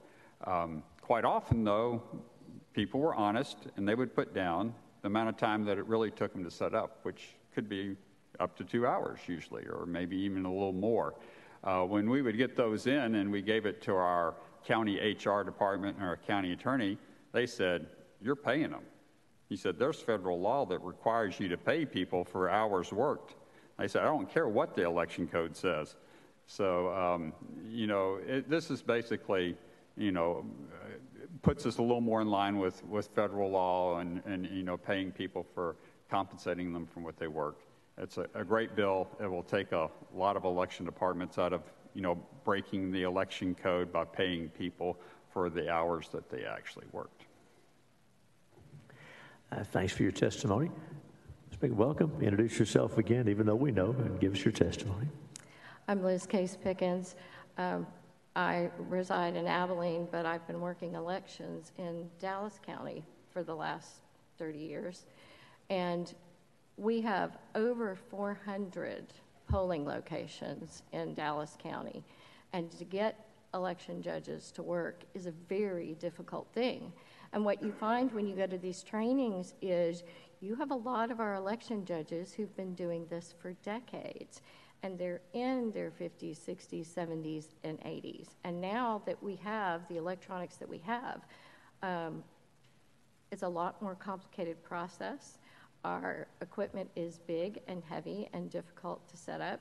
And my husband's been election judge for 40 years, and he is an engineer, and he is type A, and he can get things done in a manner that is unlike most people, but it is still a very difficult setup process. He can get it done in an hour with his assistant, but not many people can. I think this would really help us to be able to get more people.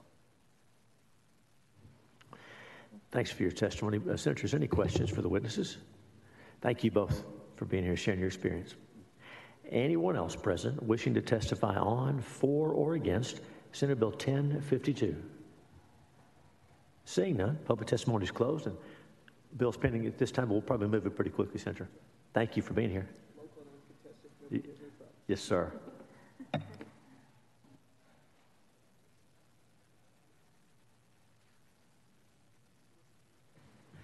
The chair now lays out Senate Bill 825, and recognizes its author, Senator Bettencourt, to explain the measure. Thank you, Mr. Chairman and members. Under Section 2212.028 of the Texas Election Code, if a candidate wishes to request a recount of the election, the candidate must file an application for recount by 5 p.m. on the second day after the day of the canvass. Unfortunately, there's no provision for major holidays or weekends. So the need for this bill became apparent on the canvass done on November 8th, 2022 elections in Harris County. They canvassed on November 22nd, which is Tuesday before Thanksgiving. Obviously, candidates would be unable to have access to any of the needed offices on Thanksgiving Day. So as a result, a candidate only had 1 day to file an application for recount. As we're all aware, a race can change from one candidate winning to another due to the time of close on an election day canvass, due to the fact that you're counting ballots that have come in post the informal or the unofficial results that are posted the election at the time. So this would give candidates 1 more day to file an application, and would give it legal time to the next regular business day, past a Saturday, a Sunday, or a legal holiday. And so with that, be happy to answer any questions. I think that one's pretty straightforward. Thank you, Senator. Members, any questions for the author?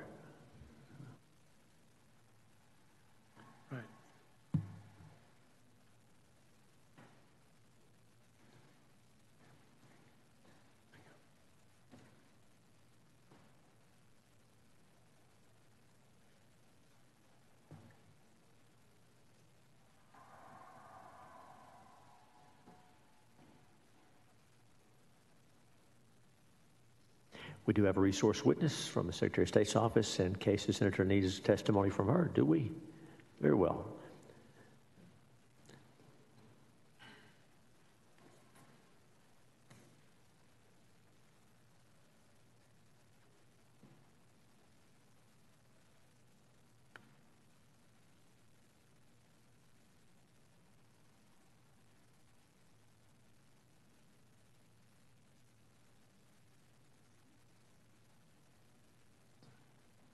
The chair calls Sharon Albertson. Sharon Albertson testifying.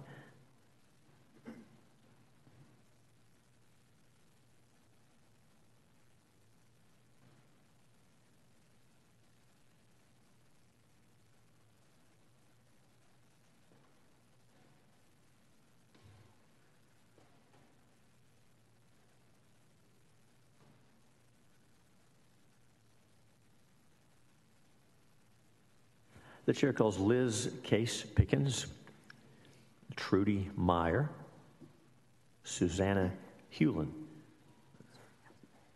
So we're on Senate Bill 825. And those folks who have registered to testify on, for, or against this bill, please make your way down. We'll give you plenty of time.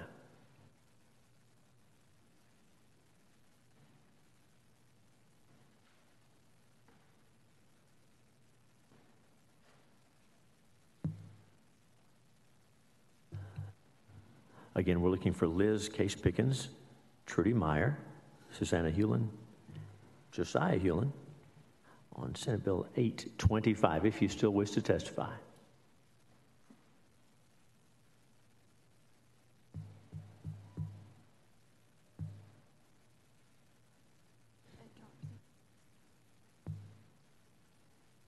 Mr. Johnson, are you testifying on this one? Come on down. Chair calls Ed Johnson, Senate Bill 825, and I'll ask if there's anyone else wishing to testify on, for, or against Senate Bill 825. Make sure you're registered outside on the kiosk. Mr. Johnson, welcome back. Introduce yourself. Give us your testimony. Ed Johnson. I am for Senate Bill 825. This is a great bill. Working in the election world for years, I've seen lots of different election departments use the very short time period you had to file for a recount as a way not to do a recount. You know, you had to send it in that weekend, and you faxed it to them, and their fax machine ran out of paper, and they never got it, and just, oh well, time's passed, or you didn't dot the I on the form, and they said it's not complete. And there was no way to follow up with them to check to see if that was true, if they received it, if everything was correct. So this gives you another day, keeps it where it's not being filed on the weekend or a holiday, so that you can actually communicate with the office in filing. And a recount election, one that's really going to make a difference, is one that's like 10 votes different in an election. So you're waiting actually in those races till almost the day of the canvass, because you're looking for the overseas military votes and the provisional votes, and all those come in, and you only have a day's time to decide, oh, I'm going to file a recount now because I'm only 1 vote off or 2 votes off, and you know, then it'd be the weekend and you couldn't do it. So I've seen quite a few in different places where they were unable to file a recount to try to get a determined outcome of the election. Thanks, Mr. Johnson. Mr. Ford, welcome back. Introduce yourself. Give us your testimony. My name is Chuck DeVore. I'm here on behalf of the Texas Public Policy Foundation to testify in favor of Senate Bill 825. As I'm sure everyone at this table knows, people who have put their name before the public to run for office, the end phase of a campaign can be a very chaotic and emotional time. There's an enormous amount of paperwork to be considered, significant decisions that have to be made that might bear on the future political viability of a candidate. And therefore, offering an extra day to file for a recount and accounting for holidays, I think, is a common sense measure that will allow for this very important function to be considered with more deliberation and more preparation, which I think benefits both the candidate and the process of elections. Thank you very much. Senators, any questions for either of our witnesses? Very good. Thank you both for being here. Thank you. Is there anyone else present wishing to testify on, for, or against Senate Bill 825? Seeing none, public testimony is closed. The bill is left pending at this time.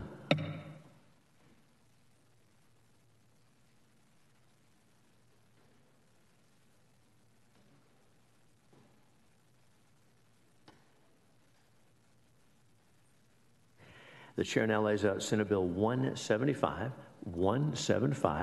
and recognizes its author, Senator Middleton, to explain the measure.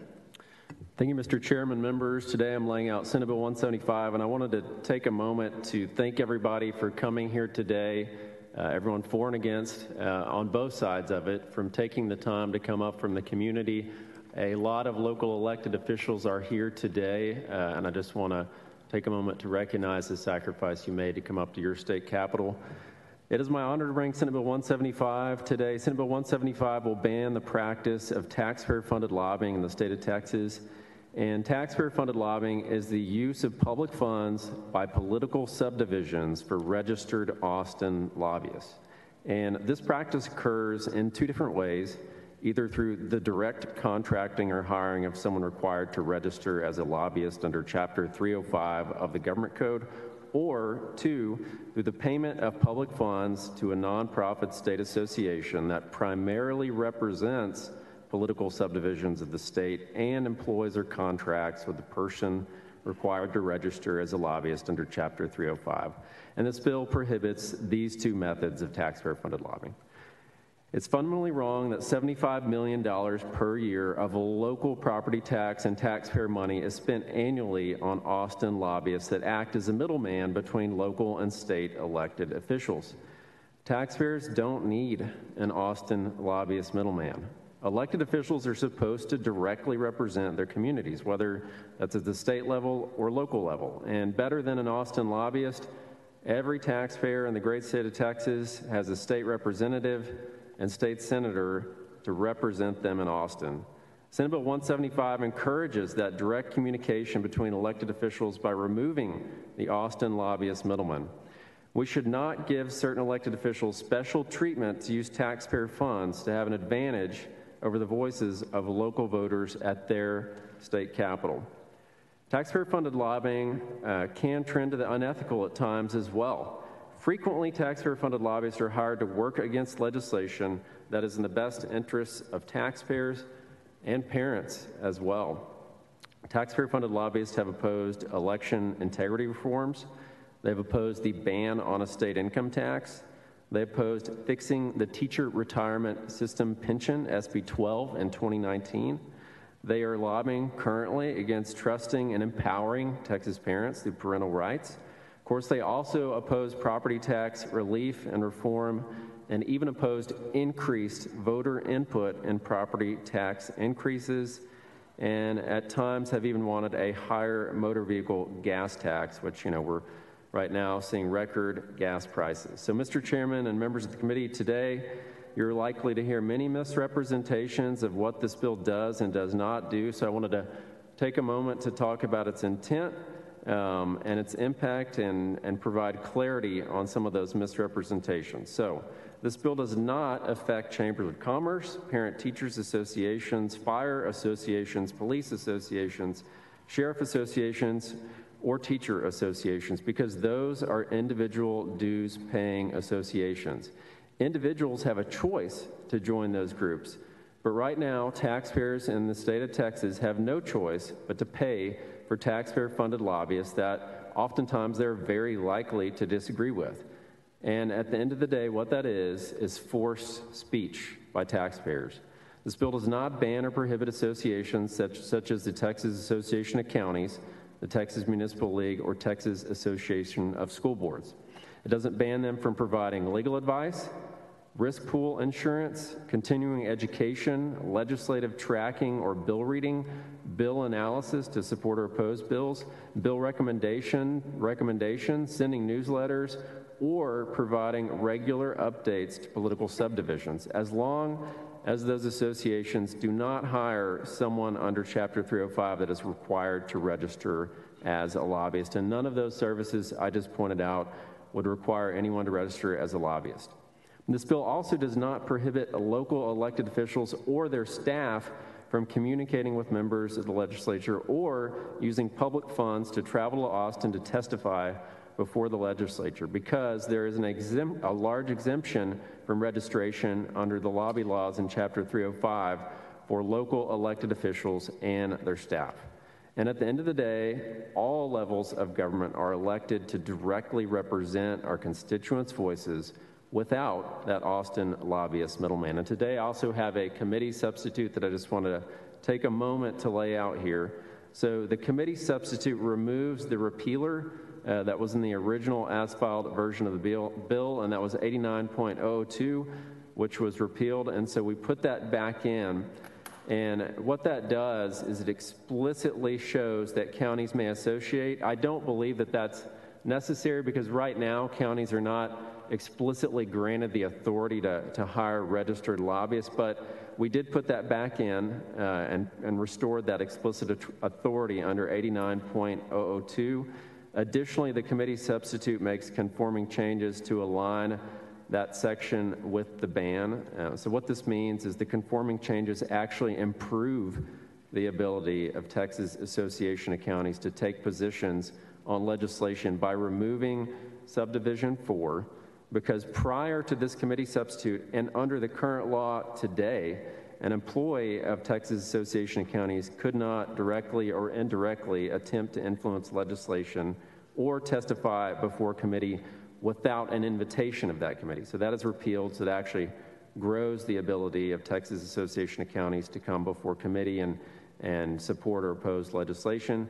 And then also I wanted to point out that that section, of course, has to conform with Section 556.0056, that they do not expend public funds on someone required to register under Chapter 305 of the Government Code as a registered lobbyist. And with that, Mr. Chairman, I will yield for questions. Thank you, Senator Middleton. Senator Birdwell has questions for you. Senator. Thank you, Mr. Chairman. Senator, I think I caught where you went to the committee sub, so let me just, for the record, clarify, if I may, two things. In the committee sub, and you and I think had spoken about this, if the affiliation of a geopolitical subdivision is now done by individual membership, like I think you mentioned with the Police Chiefs Association, the Sheriff's Association, individual members pay out of their own revenue, not out of taxpayer revenue. That becomes what I think you called a member-based organization. This bill will do that and take membership in TAC, TML, maybe some others, out of the taxpayer realm of general appropriation dollars to pay for membership to where individual members pay for membership. And as the base bill read, it did that, but then still precluded TAC or TML from being able to render its opinions in a lobby format to the legislature, even though if the bill passed in its current form without the committee sub, you would have a First Amendment problem on freedom of association, telling now a private dues-paying entity that it cannot lobby. Is that a correct statement? Yeah, so really it tracks the intent of the bill, the committee substitute does, which is we really want to encourage individuals to join associations as they do with, teachers and police and fire and sheriff. And of course, it still does allow, even under the committee sub and the original version as well, for public funds to go to an entity that only represents government, not the individuals, only represents government, as long as they don't hire a contract with someone that's required to register, basically. So what I'm trying to get to is making sure that the bifurcation has actually occurred in the committee sub, that if now TAC and TML are member-driven organizations and not a government organization, that takes them out, that puts them now into that First Amendment realm as private citizens that have coalesced, as opposed to government entities using taxpayer money. And your committee sub allows that, I think as you'd laid out, not only allows them to now be heard as an association by being a private membership entity, but it actually gives them more ability to be heard as opposed to what current law says. And I've understood this correctly.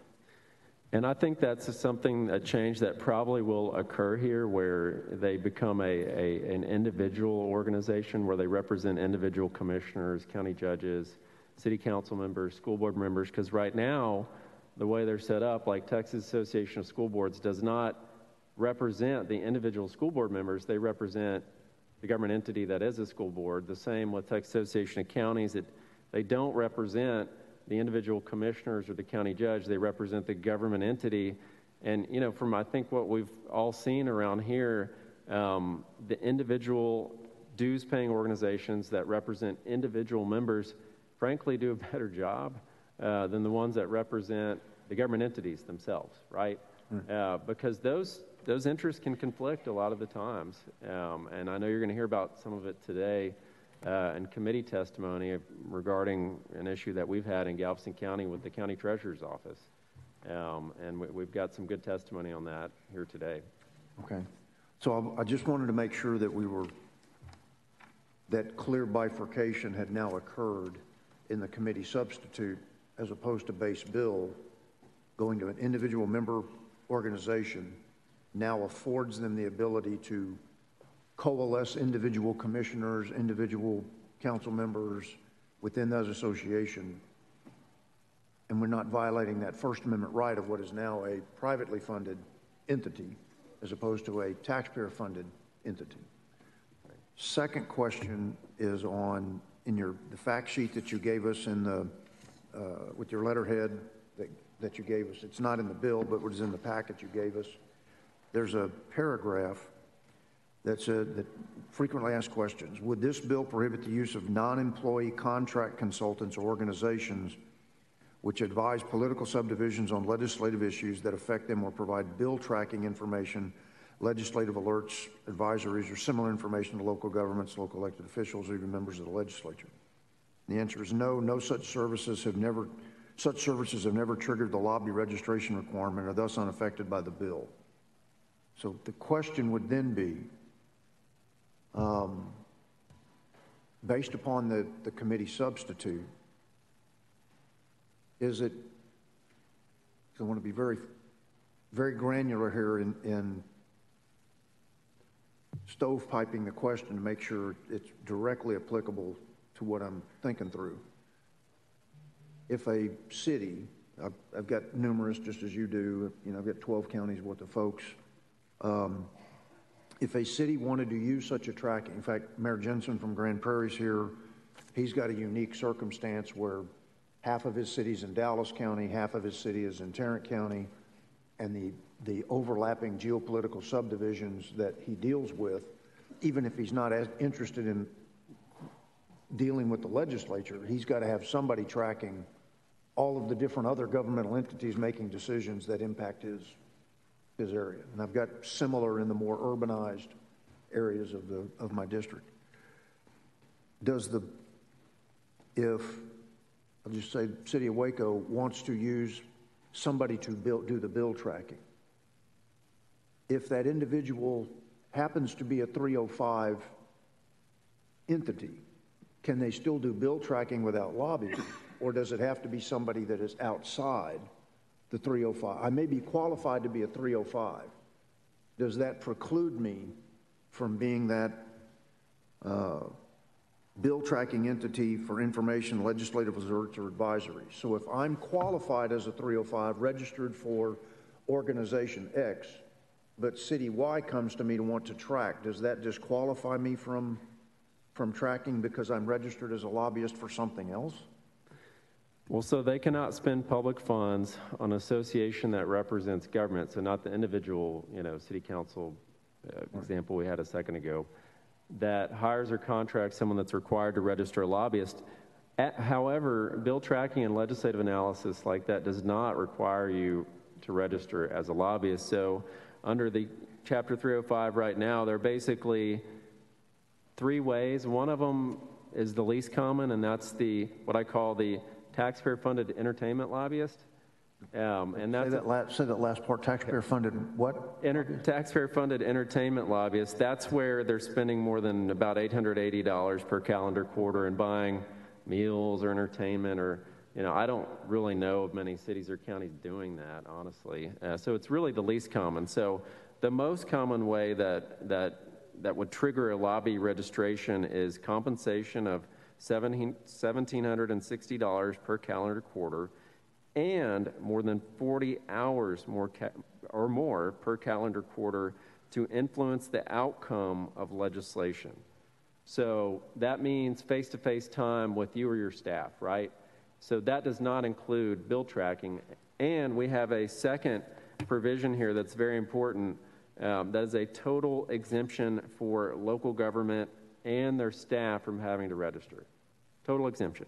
And that includes members of the judicial, legislative, executive branch, state government, or any political subdivision of the state is not required to register under the compensation or hours threshold while acting in their official capacity as an employee of that public entity. Right? So that's really the exemption that applies to pretty much every city, county, school district, you name it, where they can have someone that works for them as the county judge's secretary, that is helping with the bill tracking, and then they can still have those bill tracking services within association, right? Here are the good and bad bills this week. They send it out, It goes to every member in the organization, just kind of like a lot of the advocacy groups work right now that are not government entities, where essentially they have their good and bad bills of the week. They send it out to their members. They help organize, support or oppose, meaning, you know, people showing up to committee, where it rarely impacts just one or two political subdivisions, usually a lot, you know, when we have legislation that does. And then, you know, that is a total exemption from the lobby registration laws. Would it, because I don't want taxpayer-funded lobbying, but I'm trying to make sure that, and I think you've addressed it well, that it would not preclude cities, counties, geopolitical subdivisions from being informed. Because the real difficulty for many of my geopolitical subdivisions is I've got 2 counties that make up almost 50% of my population, and then the other 10 counties that are not as robust financially, you know, Hill, Bosque, Comanche, Hamilton, Eastland.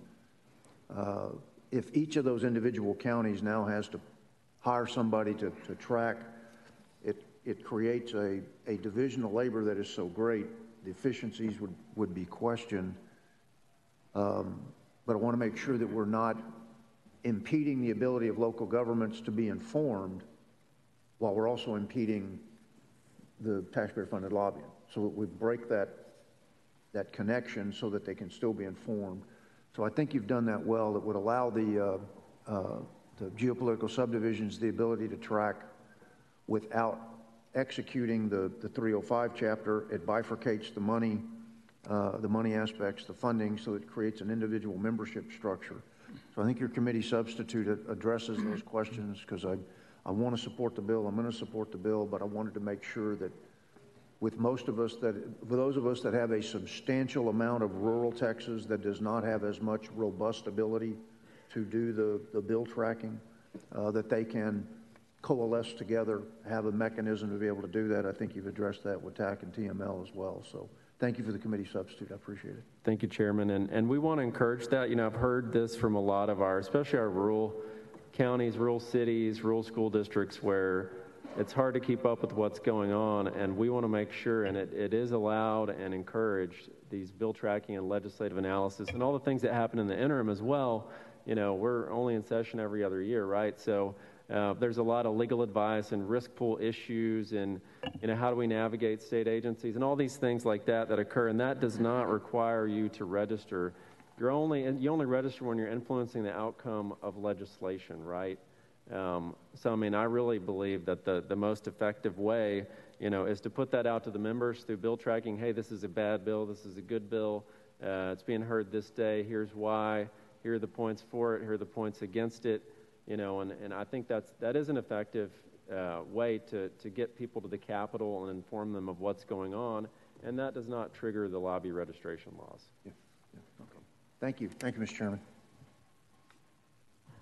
Thank you, Senator Birdwell. Senator Perry, you're recognized. Thank you. So I just got the sub here a second ago. So just in a layman's, very succinct, if I'm understanding what you're doing, you're taking TAC out of basically and that's important to me with my counties. I've got, you know, probably of my 41 or whatever it is now, I've probably got 3 urban and the rest are all rural. So, but if they remove themselves and go to a member, so back up, so they can do everything they're doing today except hire someone under 305 and leave their membership from the county, or you got to take that off and go to the membership as an individual? No, we kind of talked about 2 different things with Senator Birdwell. So under the bill, they really have a few choices here. So one is continue to operate as they do today, where they only represent government, and they just can't hire a contract with someone required to register as a lobbyist. Or 2, what could happen is we could convert, or they could convert to like our police, fire, and other organizations, where then they're individual organizations, and it's their choice whether or not they want to hire a lobbyist that's required to register under 305, and they're not in the bill anymore at that point. So this is a prohibition on government sending money directly to taxpayer-funded lobbyists, where we don't really get that choice. You know, like individuals do when they're choosing to belong to a teachers association. Taxpayers don't get that choice because it's property tax money typically going directly to a registered Austin lobbyist. And that's kind of the problem with the forced speech aspect of this issue. So if a current TAC, it wasn't employing 305 qualified criteria people, then nothing changes? Nothing changes at all. Okay. Senator Bettencourt, you're recognized. Thank you, Mr. Chairman. You've had a long history with this bill, have you not? And I think that at least somebody that has filed this bill and gotten it out of the Senate in prior years, I can remember you on the other end of this. So you want to go over your history of this? It's got a long history. So it's always the first bill I file every single session. As you remember, we had 3 specials, so that meant I filed it 4 times in the 87th. Well, so, you know, this is my 3rd session, but not the 3rd time that I filed this bill, is the long and the short of that. But, you know, at the end of the day, one of the things that really first alerted me how bad this issue is how many lobbyists we saw against property tax limits and reform. And, you know, every taxpayer in this state right now is saying you got to do something about property taxes, right? I mean, so that is, if we're being directly accountable to our voters and taxpayers, then that's an issue we've got to address. Well, what happens when that local tax money is used to hire lobbyists that then are lobbying against the taxpayers? And then, of course, it goes into parents as well. You know, that's another issue that we've got where, you know, there are a lot of parents here today, and they want a greater voice in their child's education. We've seen, you know, certain taxpayer-funded lobby groups that lobby against parents. I mean, you know, one of them in particular integrated critical race theory in their statement of beliefs on their website, you know, and that's still there even after we passed the ban on critical race theory, so it still exists. And, you know, it's unfortunate that taxpayers are having to subsidize speech that they really don't agree with. And that's really what this issue largely comes down to, is we really don't get a choice. And the thing is like, you know, in local government, the emails are open recordable, the phone records, the budget, everything about their hiring practices. That's not the case with hired gun registered lobbyists. We really don't know what's happening. You know, and Senator, no, after spending 3 years on the road trying to get Senate Bill 2 passed with people at this table, you know, on the committee, yes, that got my attention too, the number of paid lobbyists that were against that bill. And that's why I had a history of filing that bill and passing it for a couple sessions. I'm glad to see that there's youthful reinforcements in the process at this point in time. Let's talk about what this bill does not do, because I think it's important, because we've kind of skipped over it. I don't see anywhere in this substitute that SB 15 would prohibit city or county elected officials, officers, employees from providing information to members of the legislature, from appearing before committee hearings at the request of a member, or from advocating on election while acting in their official capacities. Am I missing any of that? That's correct. There's a very broad exemption for political subdivisions of the state and employees of political subdivisions of the state from having to register. We all see a lot of government relations people around this building, and they're not registered lobbyists because they don't have to be. Right. And I see that you kept from one of my old copies the injunctive relief section in case somebody does violate that. I think it's important that citizens be able to object to having taxpayer money spent on something that, especially if the bill passes both houses, which I hope your bill will this time, it's important that they have some type of ability to have an enforcement clause. Would you agree? I agree, and I've always believed, the best enforcement is a taxpayer suit. The one that's being harmed is the best watchdog for taxpayer dollars, and so that's why we make sure to empower taxpayers to be the watchdog to make sure this is properly enforced. Right, and I've refiled my transparency bill from last session, which is now members under 2330. I believe the last time it was voted on in the Senate, it passed unanimously. So looking forward to that hearing at some time in the future. Mr. Chairman, thank you. Senator Parker, you're recognized. Thank you, Mr. Chairman. Senator Middleton, thanks for bringing this forward today. And just had a couple of questions. I know we've already had a good bit of recap and talked about this a good bit over the years. But, you know, I think I maybe even shared with you earlier today that one of my counties, a rural county that is smaller, has some concerns, obviously, about the bill.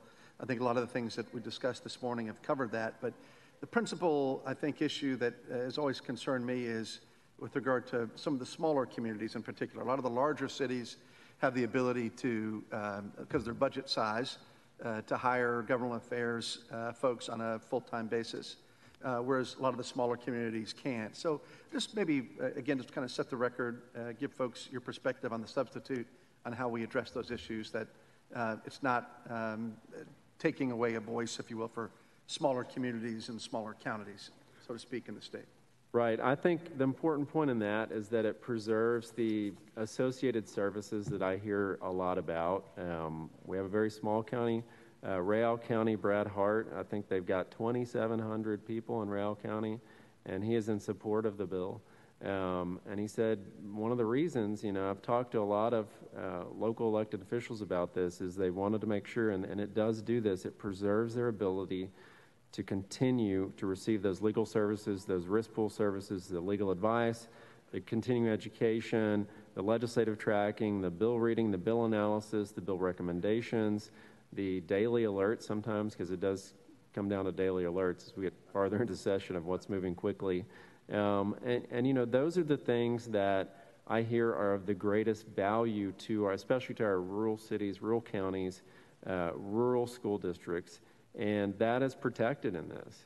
And I will say that, you know, one of the things about the associations representing a large number of political subdivisions is it's really hard when you got 254 counties to faithfully represent all 254. You're going to hear more about that today. The same with, you know, what do we have, almost 1,200 school districts, a lot of cities. I'm not sure of the number, maybe.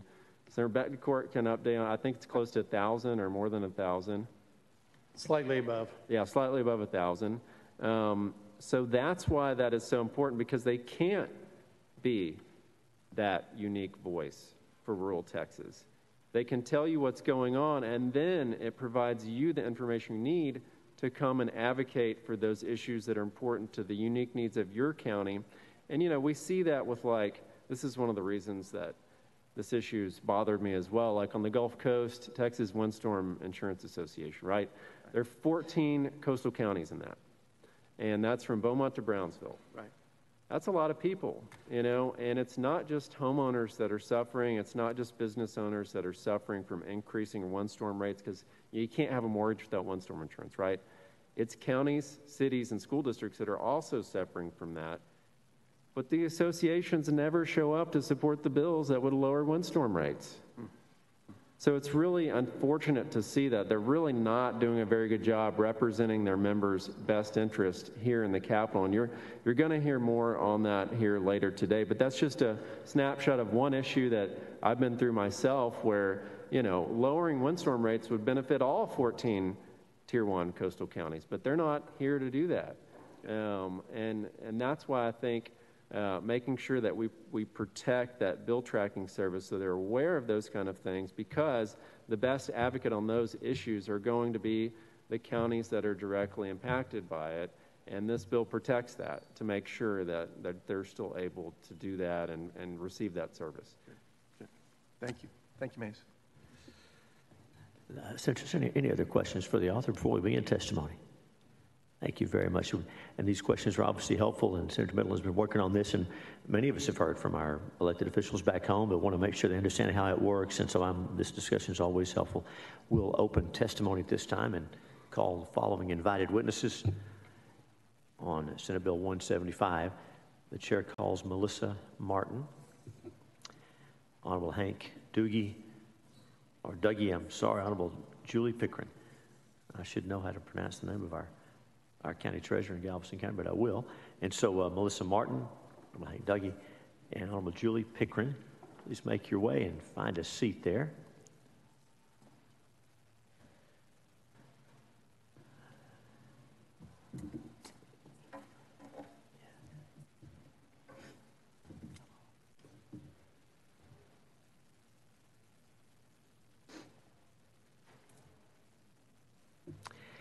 and we generally go from left to right for us, right to left for you all. So please introduce yourself, give us your testimony, and welcome.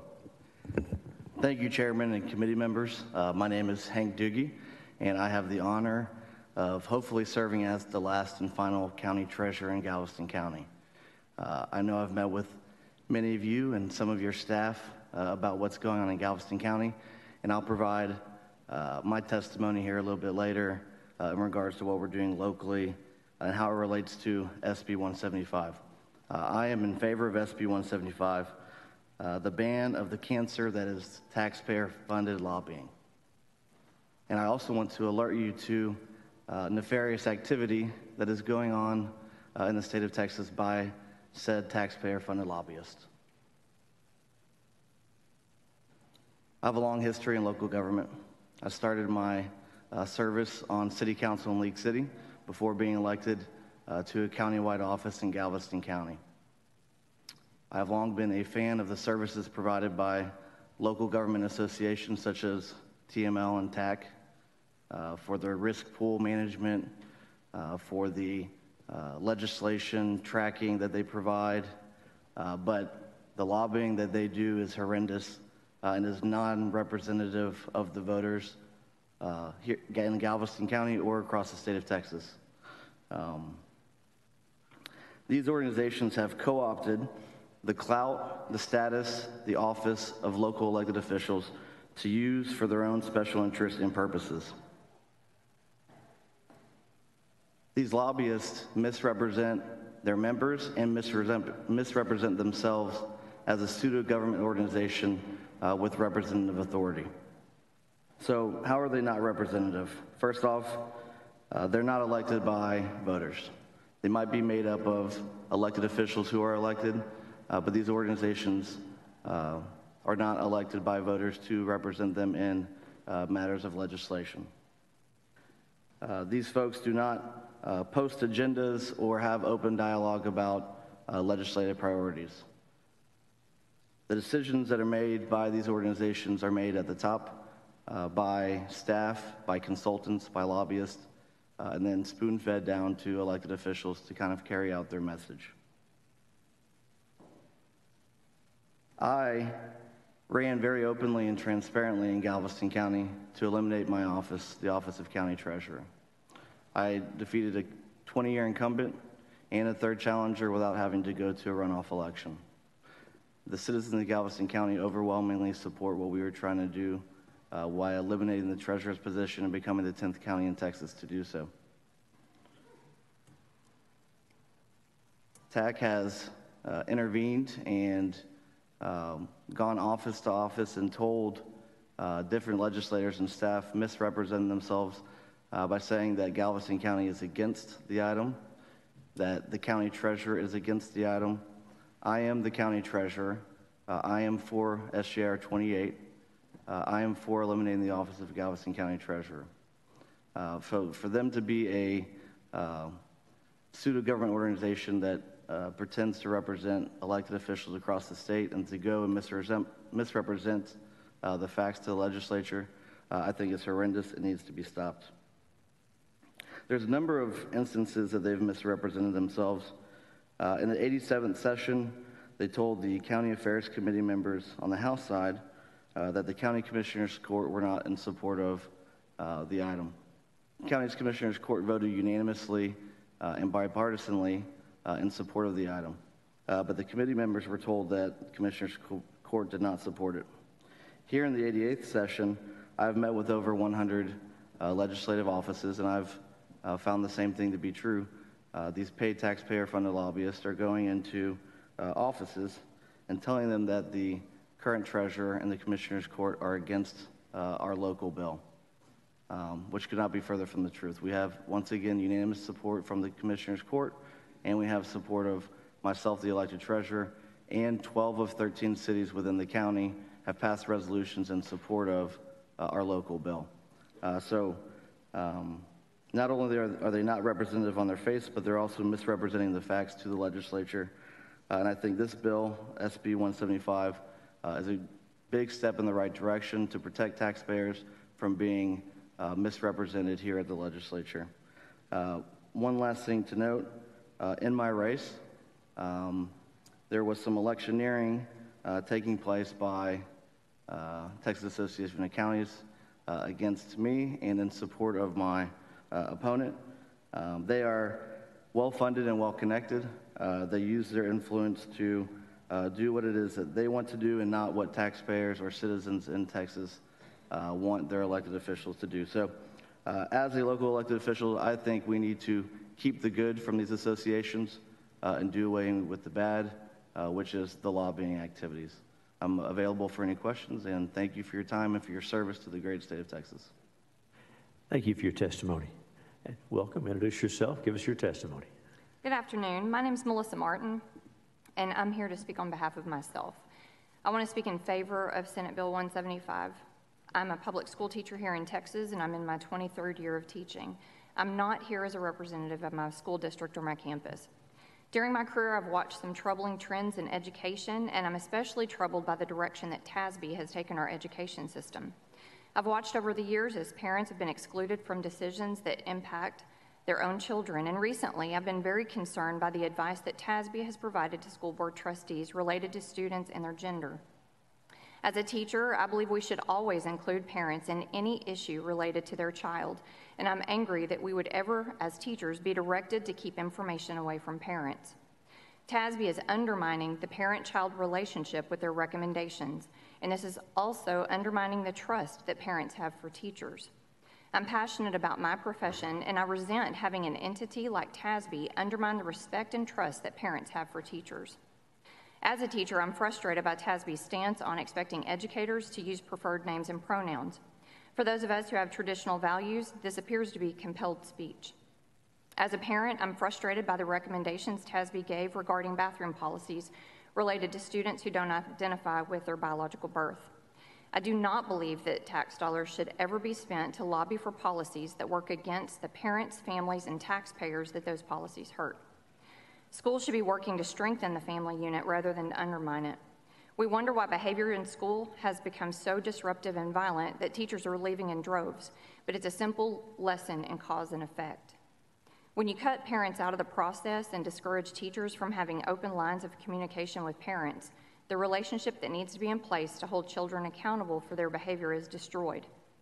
Not only is the use of tax dollars for lobbying wrong, but it's hurting students and the teachers in our education system.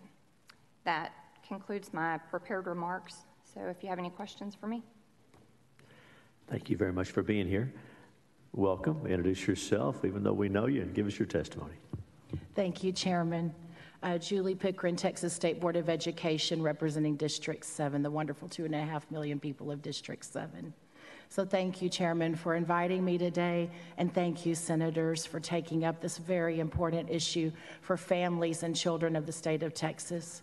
So I'm going to read to you from my written statement that I believe you all have a copy of.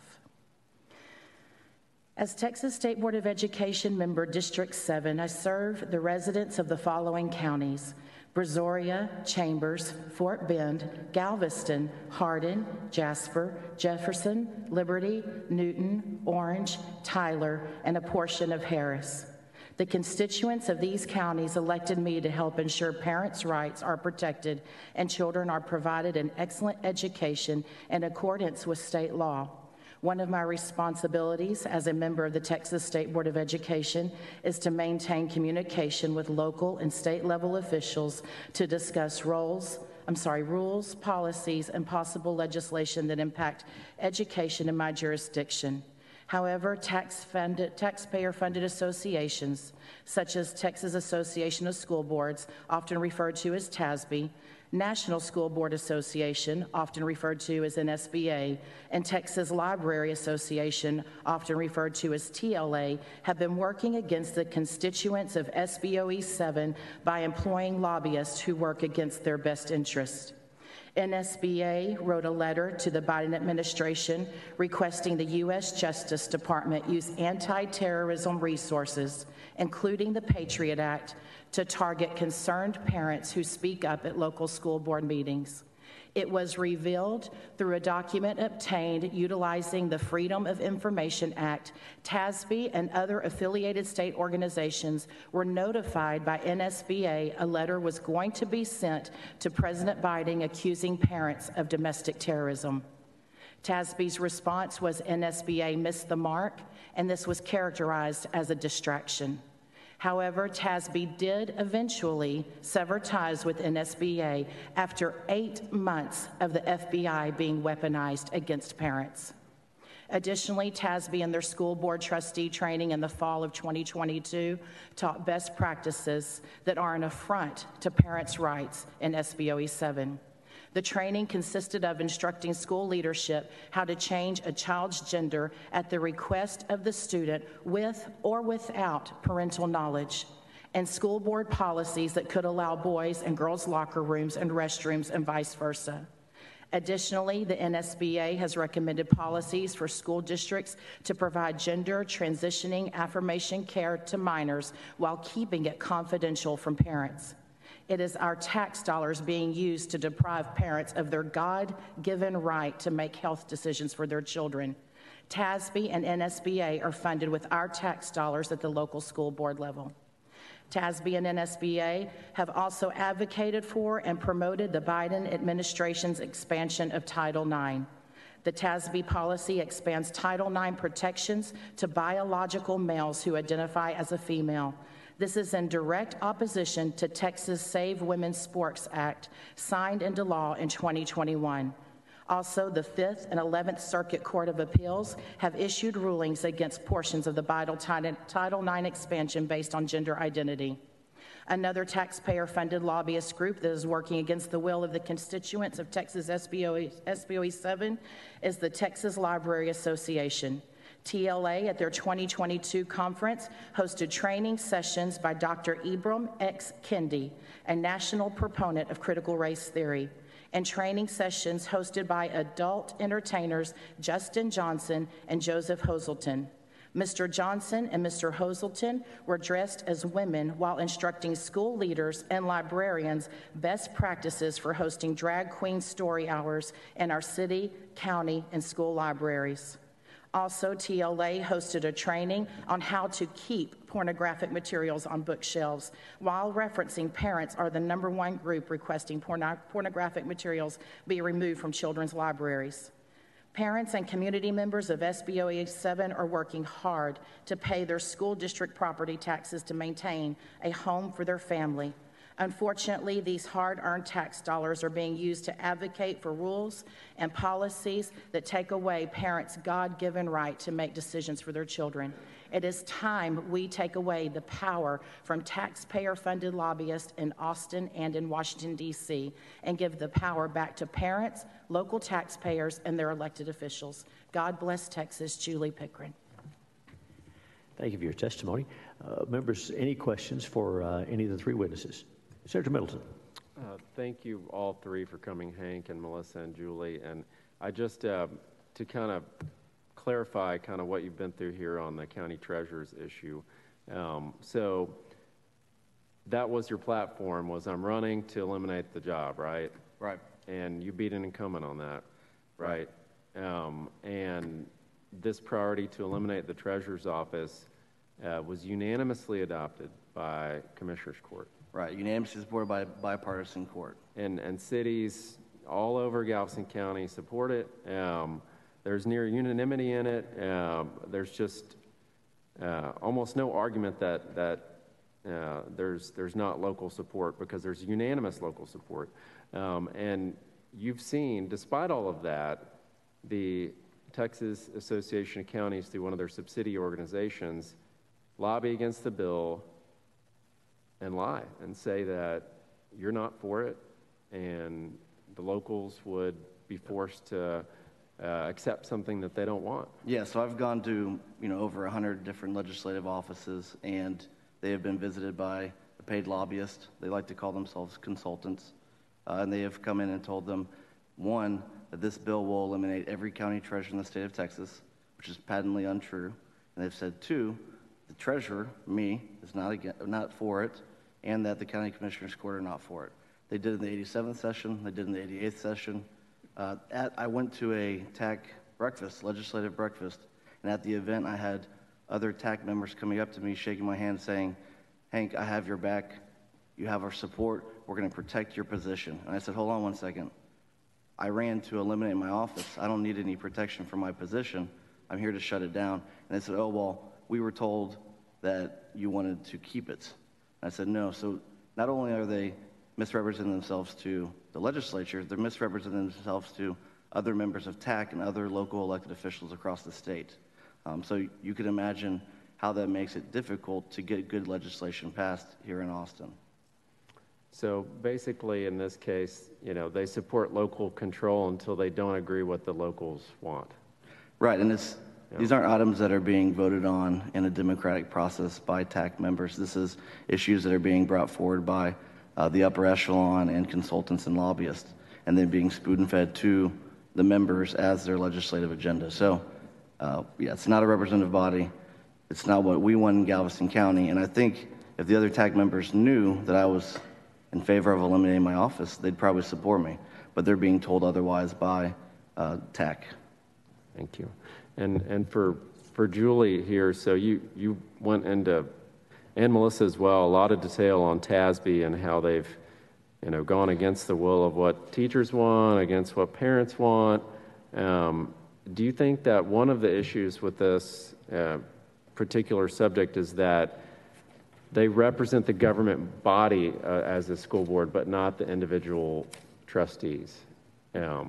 Yes, so we have seen across the state of Texas parents actually being very vocal with their votes. We have had more than 20 school boards in the state of Texas flip now to a more conservative point of view of protecting parents' rights. But what's happening is the superintendents are automatically enrolling these new trustees into TASB, even though these trustees are saying they do not want to be part of the organization because they do not share their common values. And do you think that TASB, here's kind of the thing, it's not just TASB, it's TAC, TML, and TASB. The majority of their revenue is selling single bid, no bid risk pool insurance. So, for example, TASB makes about $150 million a year off that and have $500 million in assets. Do you believe that they're largely representing who pays the most into the risk pool? Absolutely. That would be my opinion on that. Which are the large ISDs, the large cities, the large counties. And of course, they manage the entire school district reserve fund under the Lone Star investment pool, which is approximately $15 billion as well. So you can see why, they would not represent individual school board trustees when you're talking about the business of risk pool insurance and the business of managing the reserve funds as well. And, I guess one of the other questions that I had is, and I think this probably needs a little more fleshing out. You've tried to work with them to change some of these things, correct? I have. Before elected to this state position, I was a school board trustee of one of the fastest growing school districts in Texas for many years. And so I was actually an alternate delegate to TASB's delegate convention. And yes, we have tried, me and several other elected trustees have tried to work with them, but they are pretty singularly focused on just representing a very liberal point of view that is contrary to a lot of parents' feelings and sentiments now. Thank you.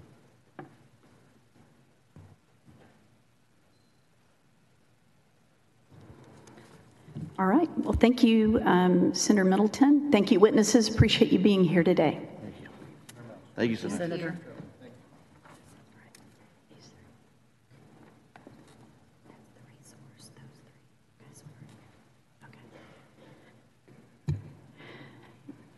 The chair calls John Welch, Thomas Shobeen, and Joel Castro. Additionally, we do have J.R. Johnson here as a resource witness.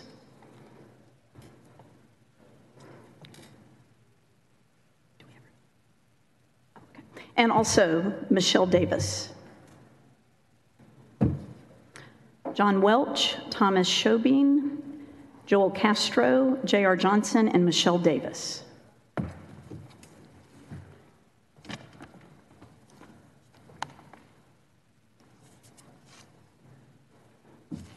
right, well, thank you for being here. And if you don't mind, let's just start on this side and make our way across. Thank you for being here, and if you'll just state your name for the record and then give us your testimony. My name is John Welch, and I'm here today in my capacity as a school board trustee to lobby you on the adoption of SB 175. I am not representing our board nor our district, but myself only. I am not being paid to be here today. No organization is covering the cost for me to be here either. I was elected to the board of Lamar CISD several years ago. We're located in the far west-southwest portion of the greater Houston area.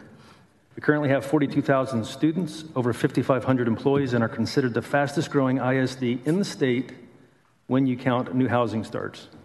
As you know, state law prohibits me from being paid as a trustee.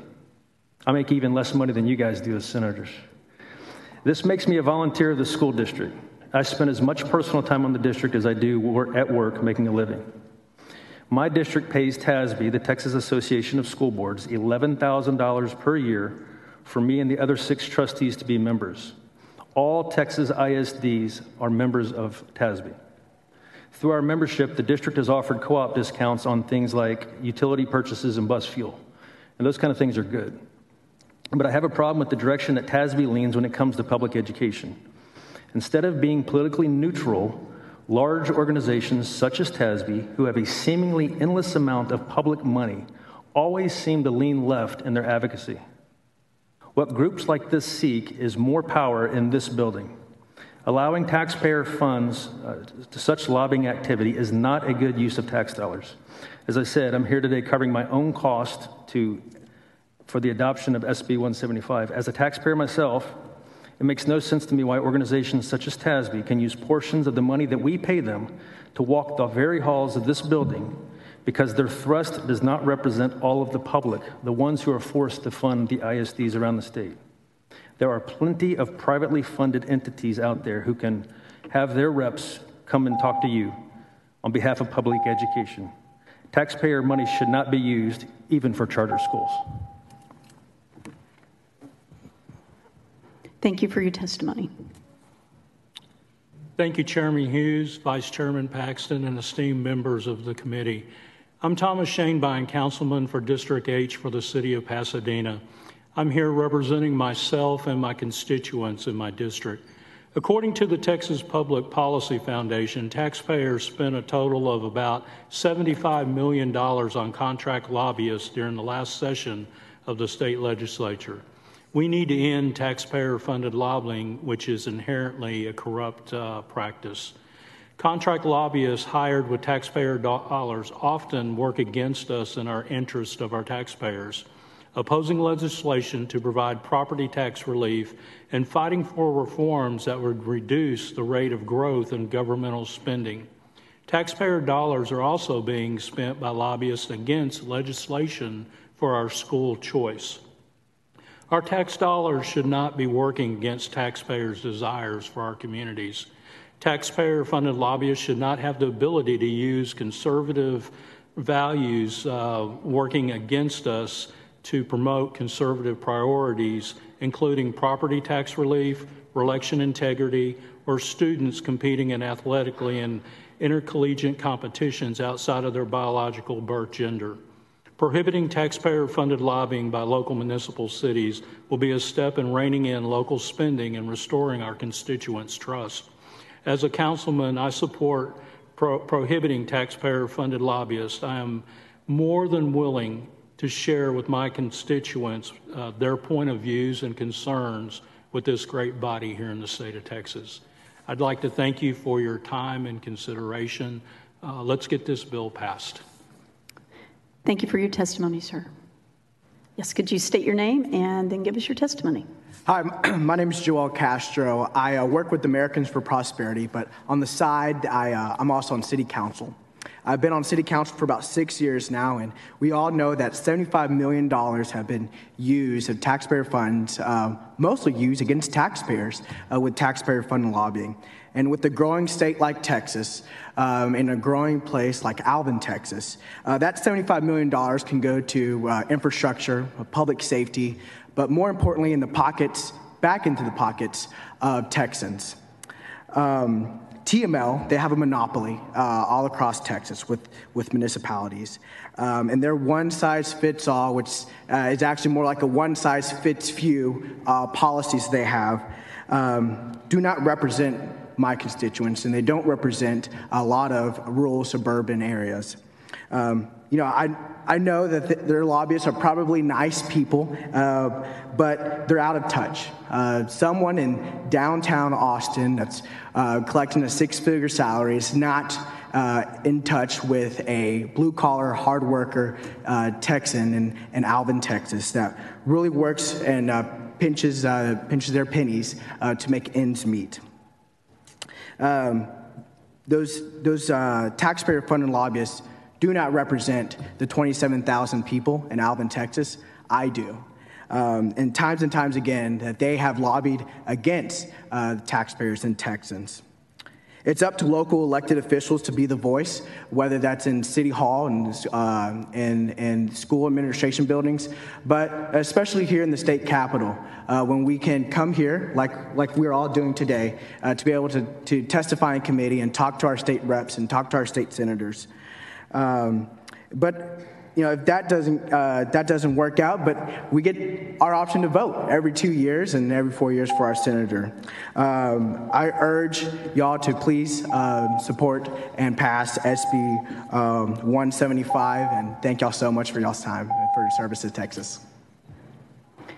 Thank you so much for your testimony. Would you please state your name for the record and then give us your testimony? Sure. My name is Michelle Davis. I am presently a trustee on a school board down in Galveston County.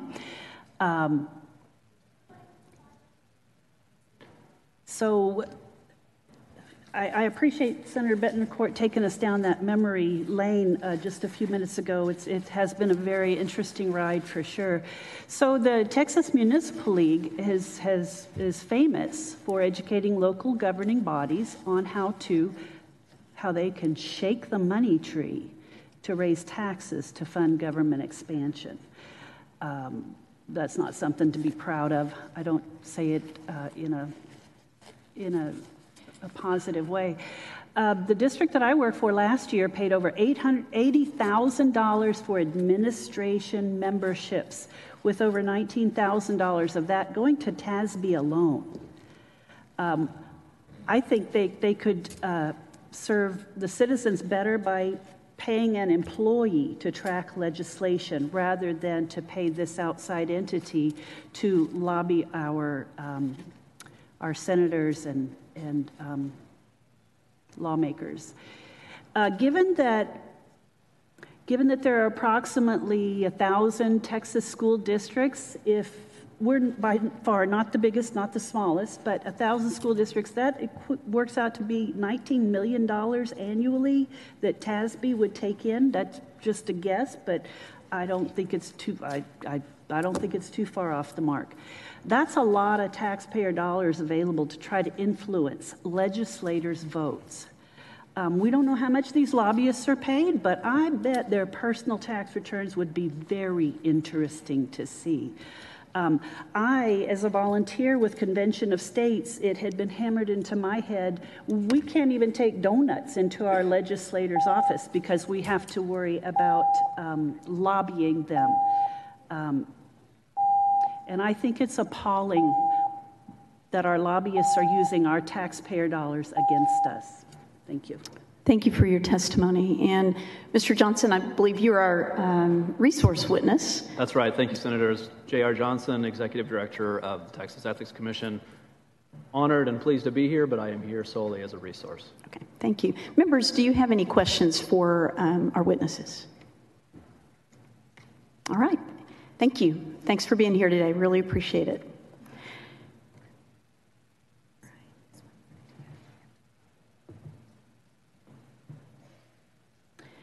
And members, it is our intention to wrap up at 1:30 so that the Senate staff can reset the room for session at 2. So I think we have time for one more panel of witnesses.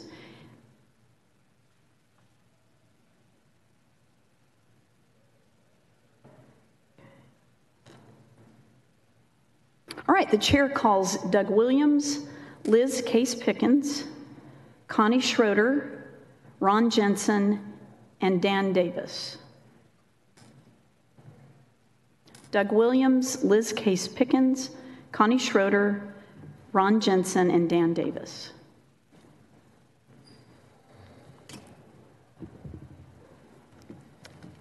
Appreciate you all being here today.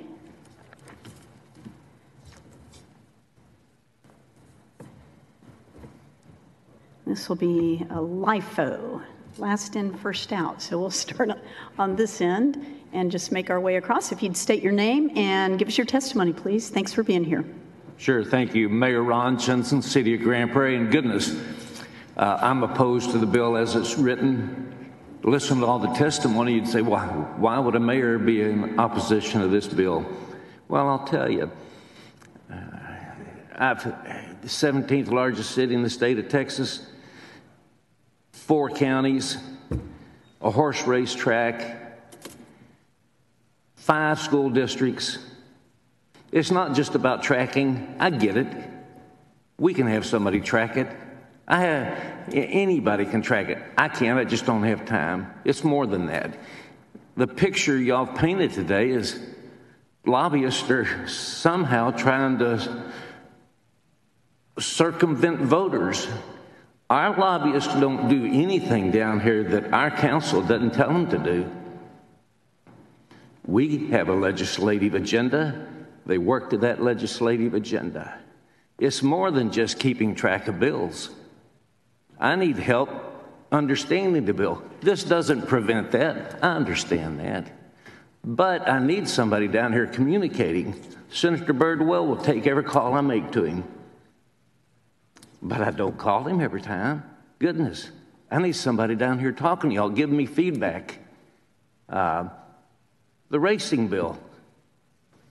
There's competing, the Sands Hotel. Y'all aren't going to prevent them from being down here spending millions of dollars. The Chickasaws, the Choctaws, the Chickasaws have the rights to our racetrack, horse racetrack, and I hope to have a casino there someday. But I've got to have somebody down here helping me understand all these bills and communicating with the leaders down here, the leadership down here, on things we need in that bill. You're not preventing us from calling down here. What you're preventing is me having a paid lobbyist doing it, but I could have a staff person doing it. So what you're going to force me to do, I'm not going to save any money. What you're going to force me to do is change how I pay for it. Plain and simple.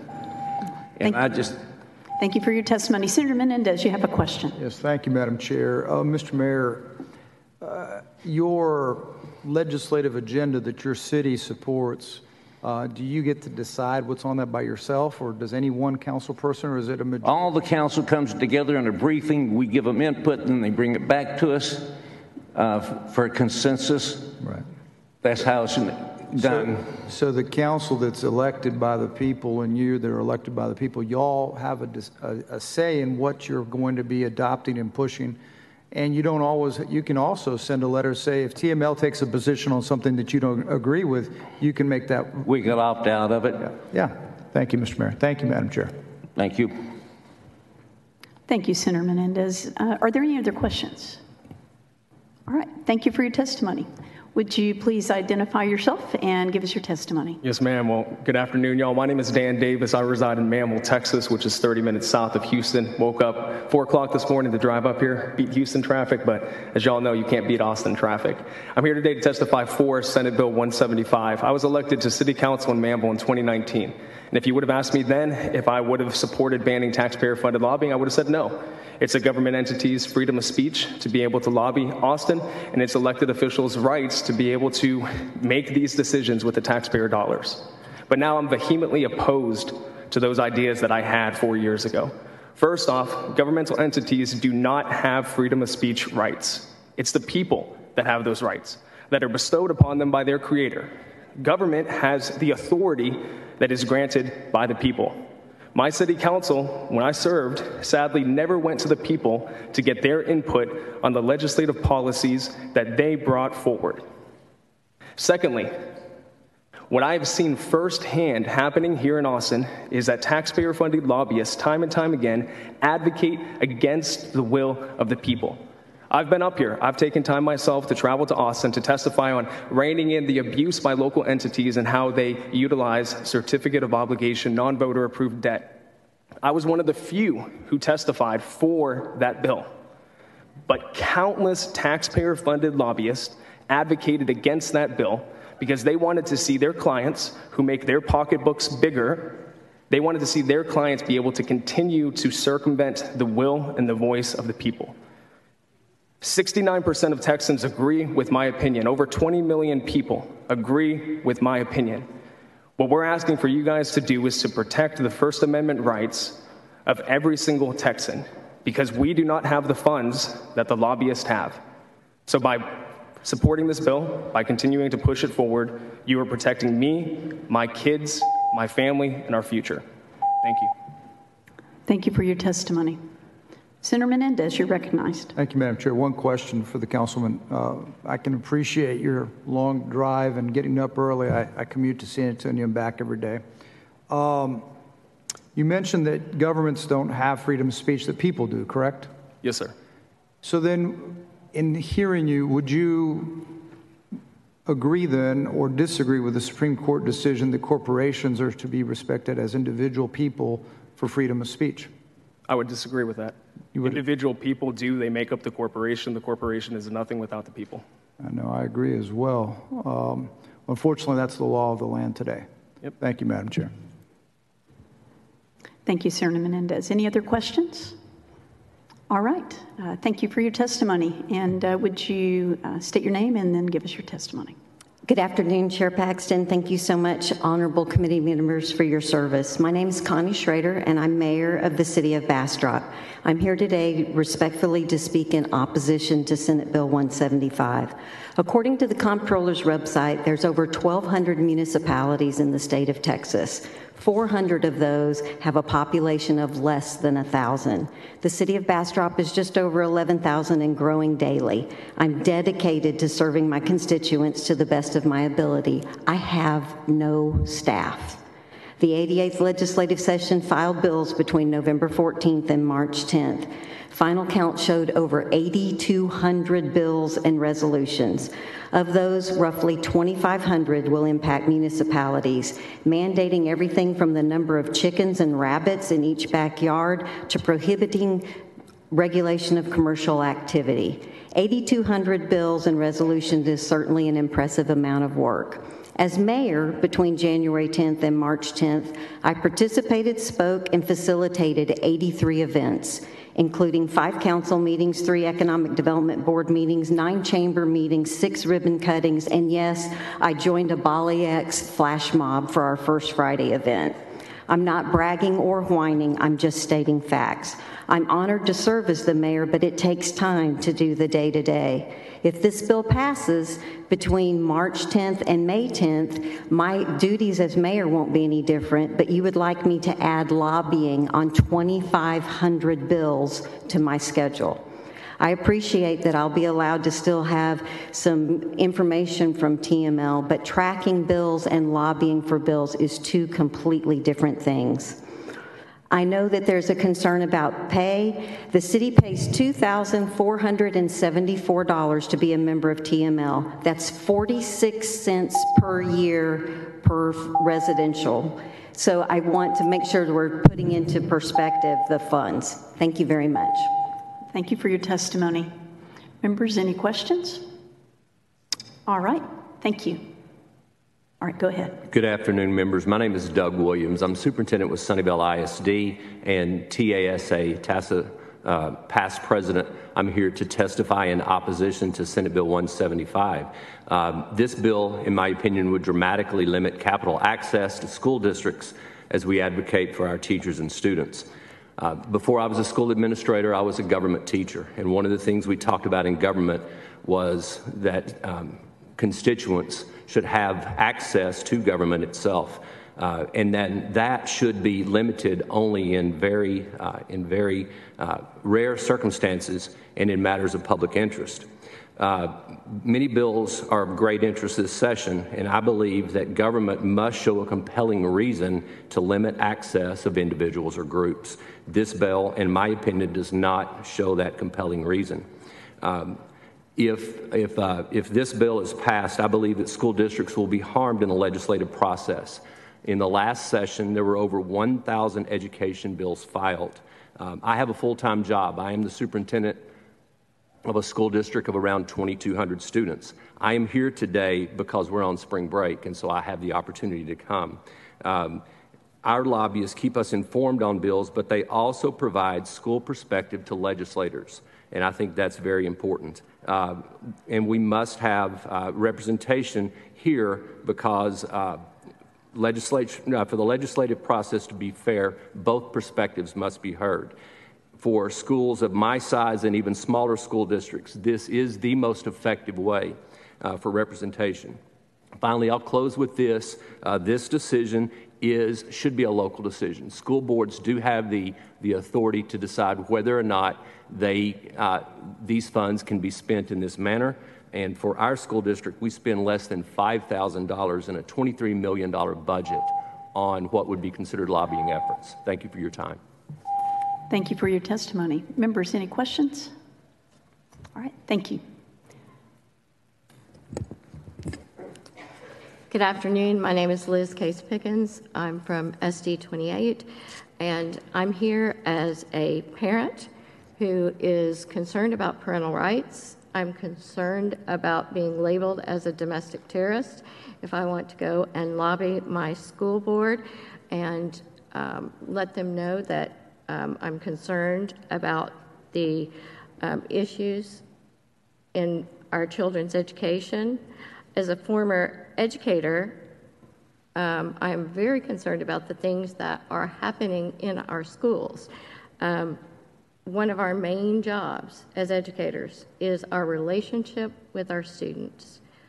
We also have a trust with our parents, and I can't imagine the encouragement to educators to break that trust.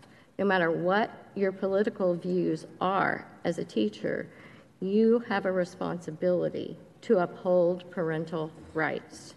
And TASB encouraging teachers to go against that in gender issues and other things is unconscionable. It also concerns me what TLA is doing in our community in Abilene. We have pornography in our public libraries that is against our community standards.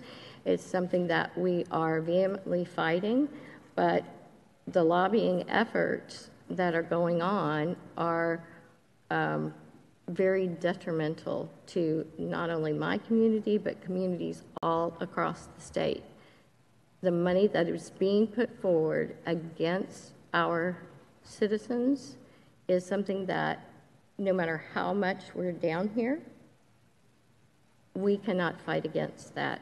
This is an important bill that I encourage you to support. Thank you for putting it forward. Thank you. And let me just clarify, we have you registered as on the bill? I am for the bill. For the bill, okay. Thank you. We'll get that reflected. Senator Perry, you're recognized. I just wanted to say thanks for driving down from Senate District 28. I know your face and I see you around. You're definitely engaged, and we fight the lack of engagement. If people were engaged, 99% of these issues we talk about down here wouldn't be there, but everybody leads busy lives. But thank you for taking the time to come down here. Thank you, Senator Perry. Senator Birdwell, you're recognized. Thank you, Mayor Jensen, for your kind words, because we're trying to prevent taxpayer-funded lobbying, but not render you inefficient or incapacitated to be able to. Because you're particularly who I had in mind, because you're in Dallas and Tarrant County, and I think 8 other jurisdictions that you overlap with. And even when we're not in session, you've got a problem to track everything going on around you. So appreciate. Thank you for joining us. Representing us. Thank you, sir. Thank you, Senator Birdwell. Thank you so much for coming today and giving us your testimony. We are going to recess until it is the intent of the chair to reconvene 30 minutes after the adjournment of our session. And so with that, we will recess. Thank you, members, and thank you, witnesses.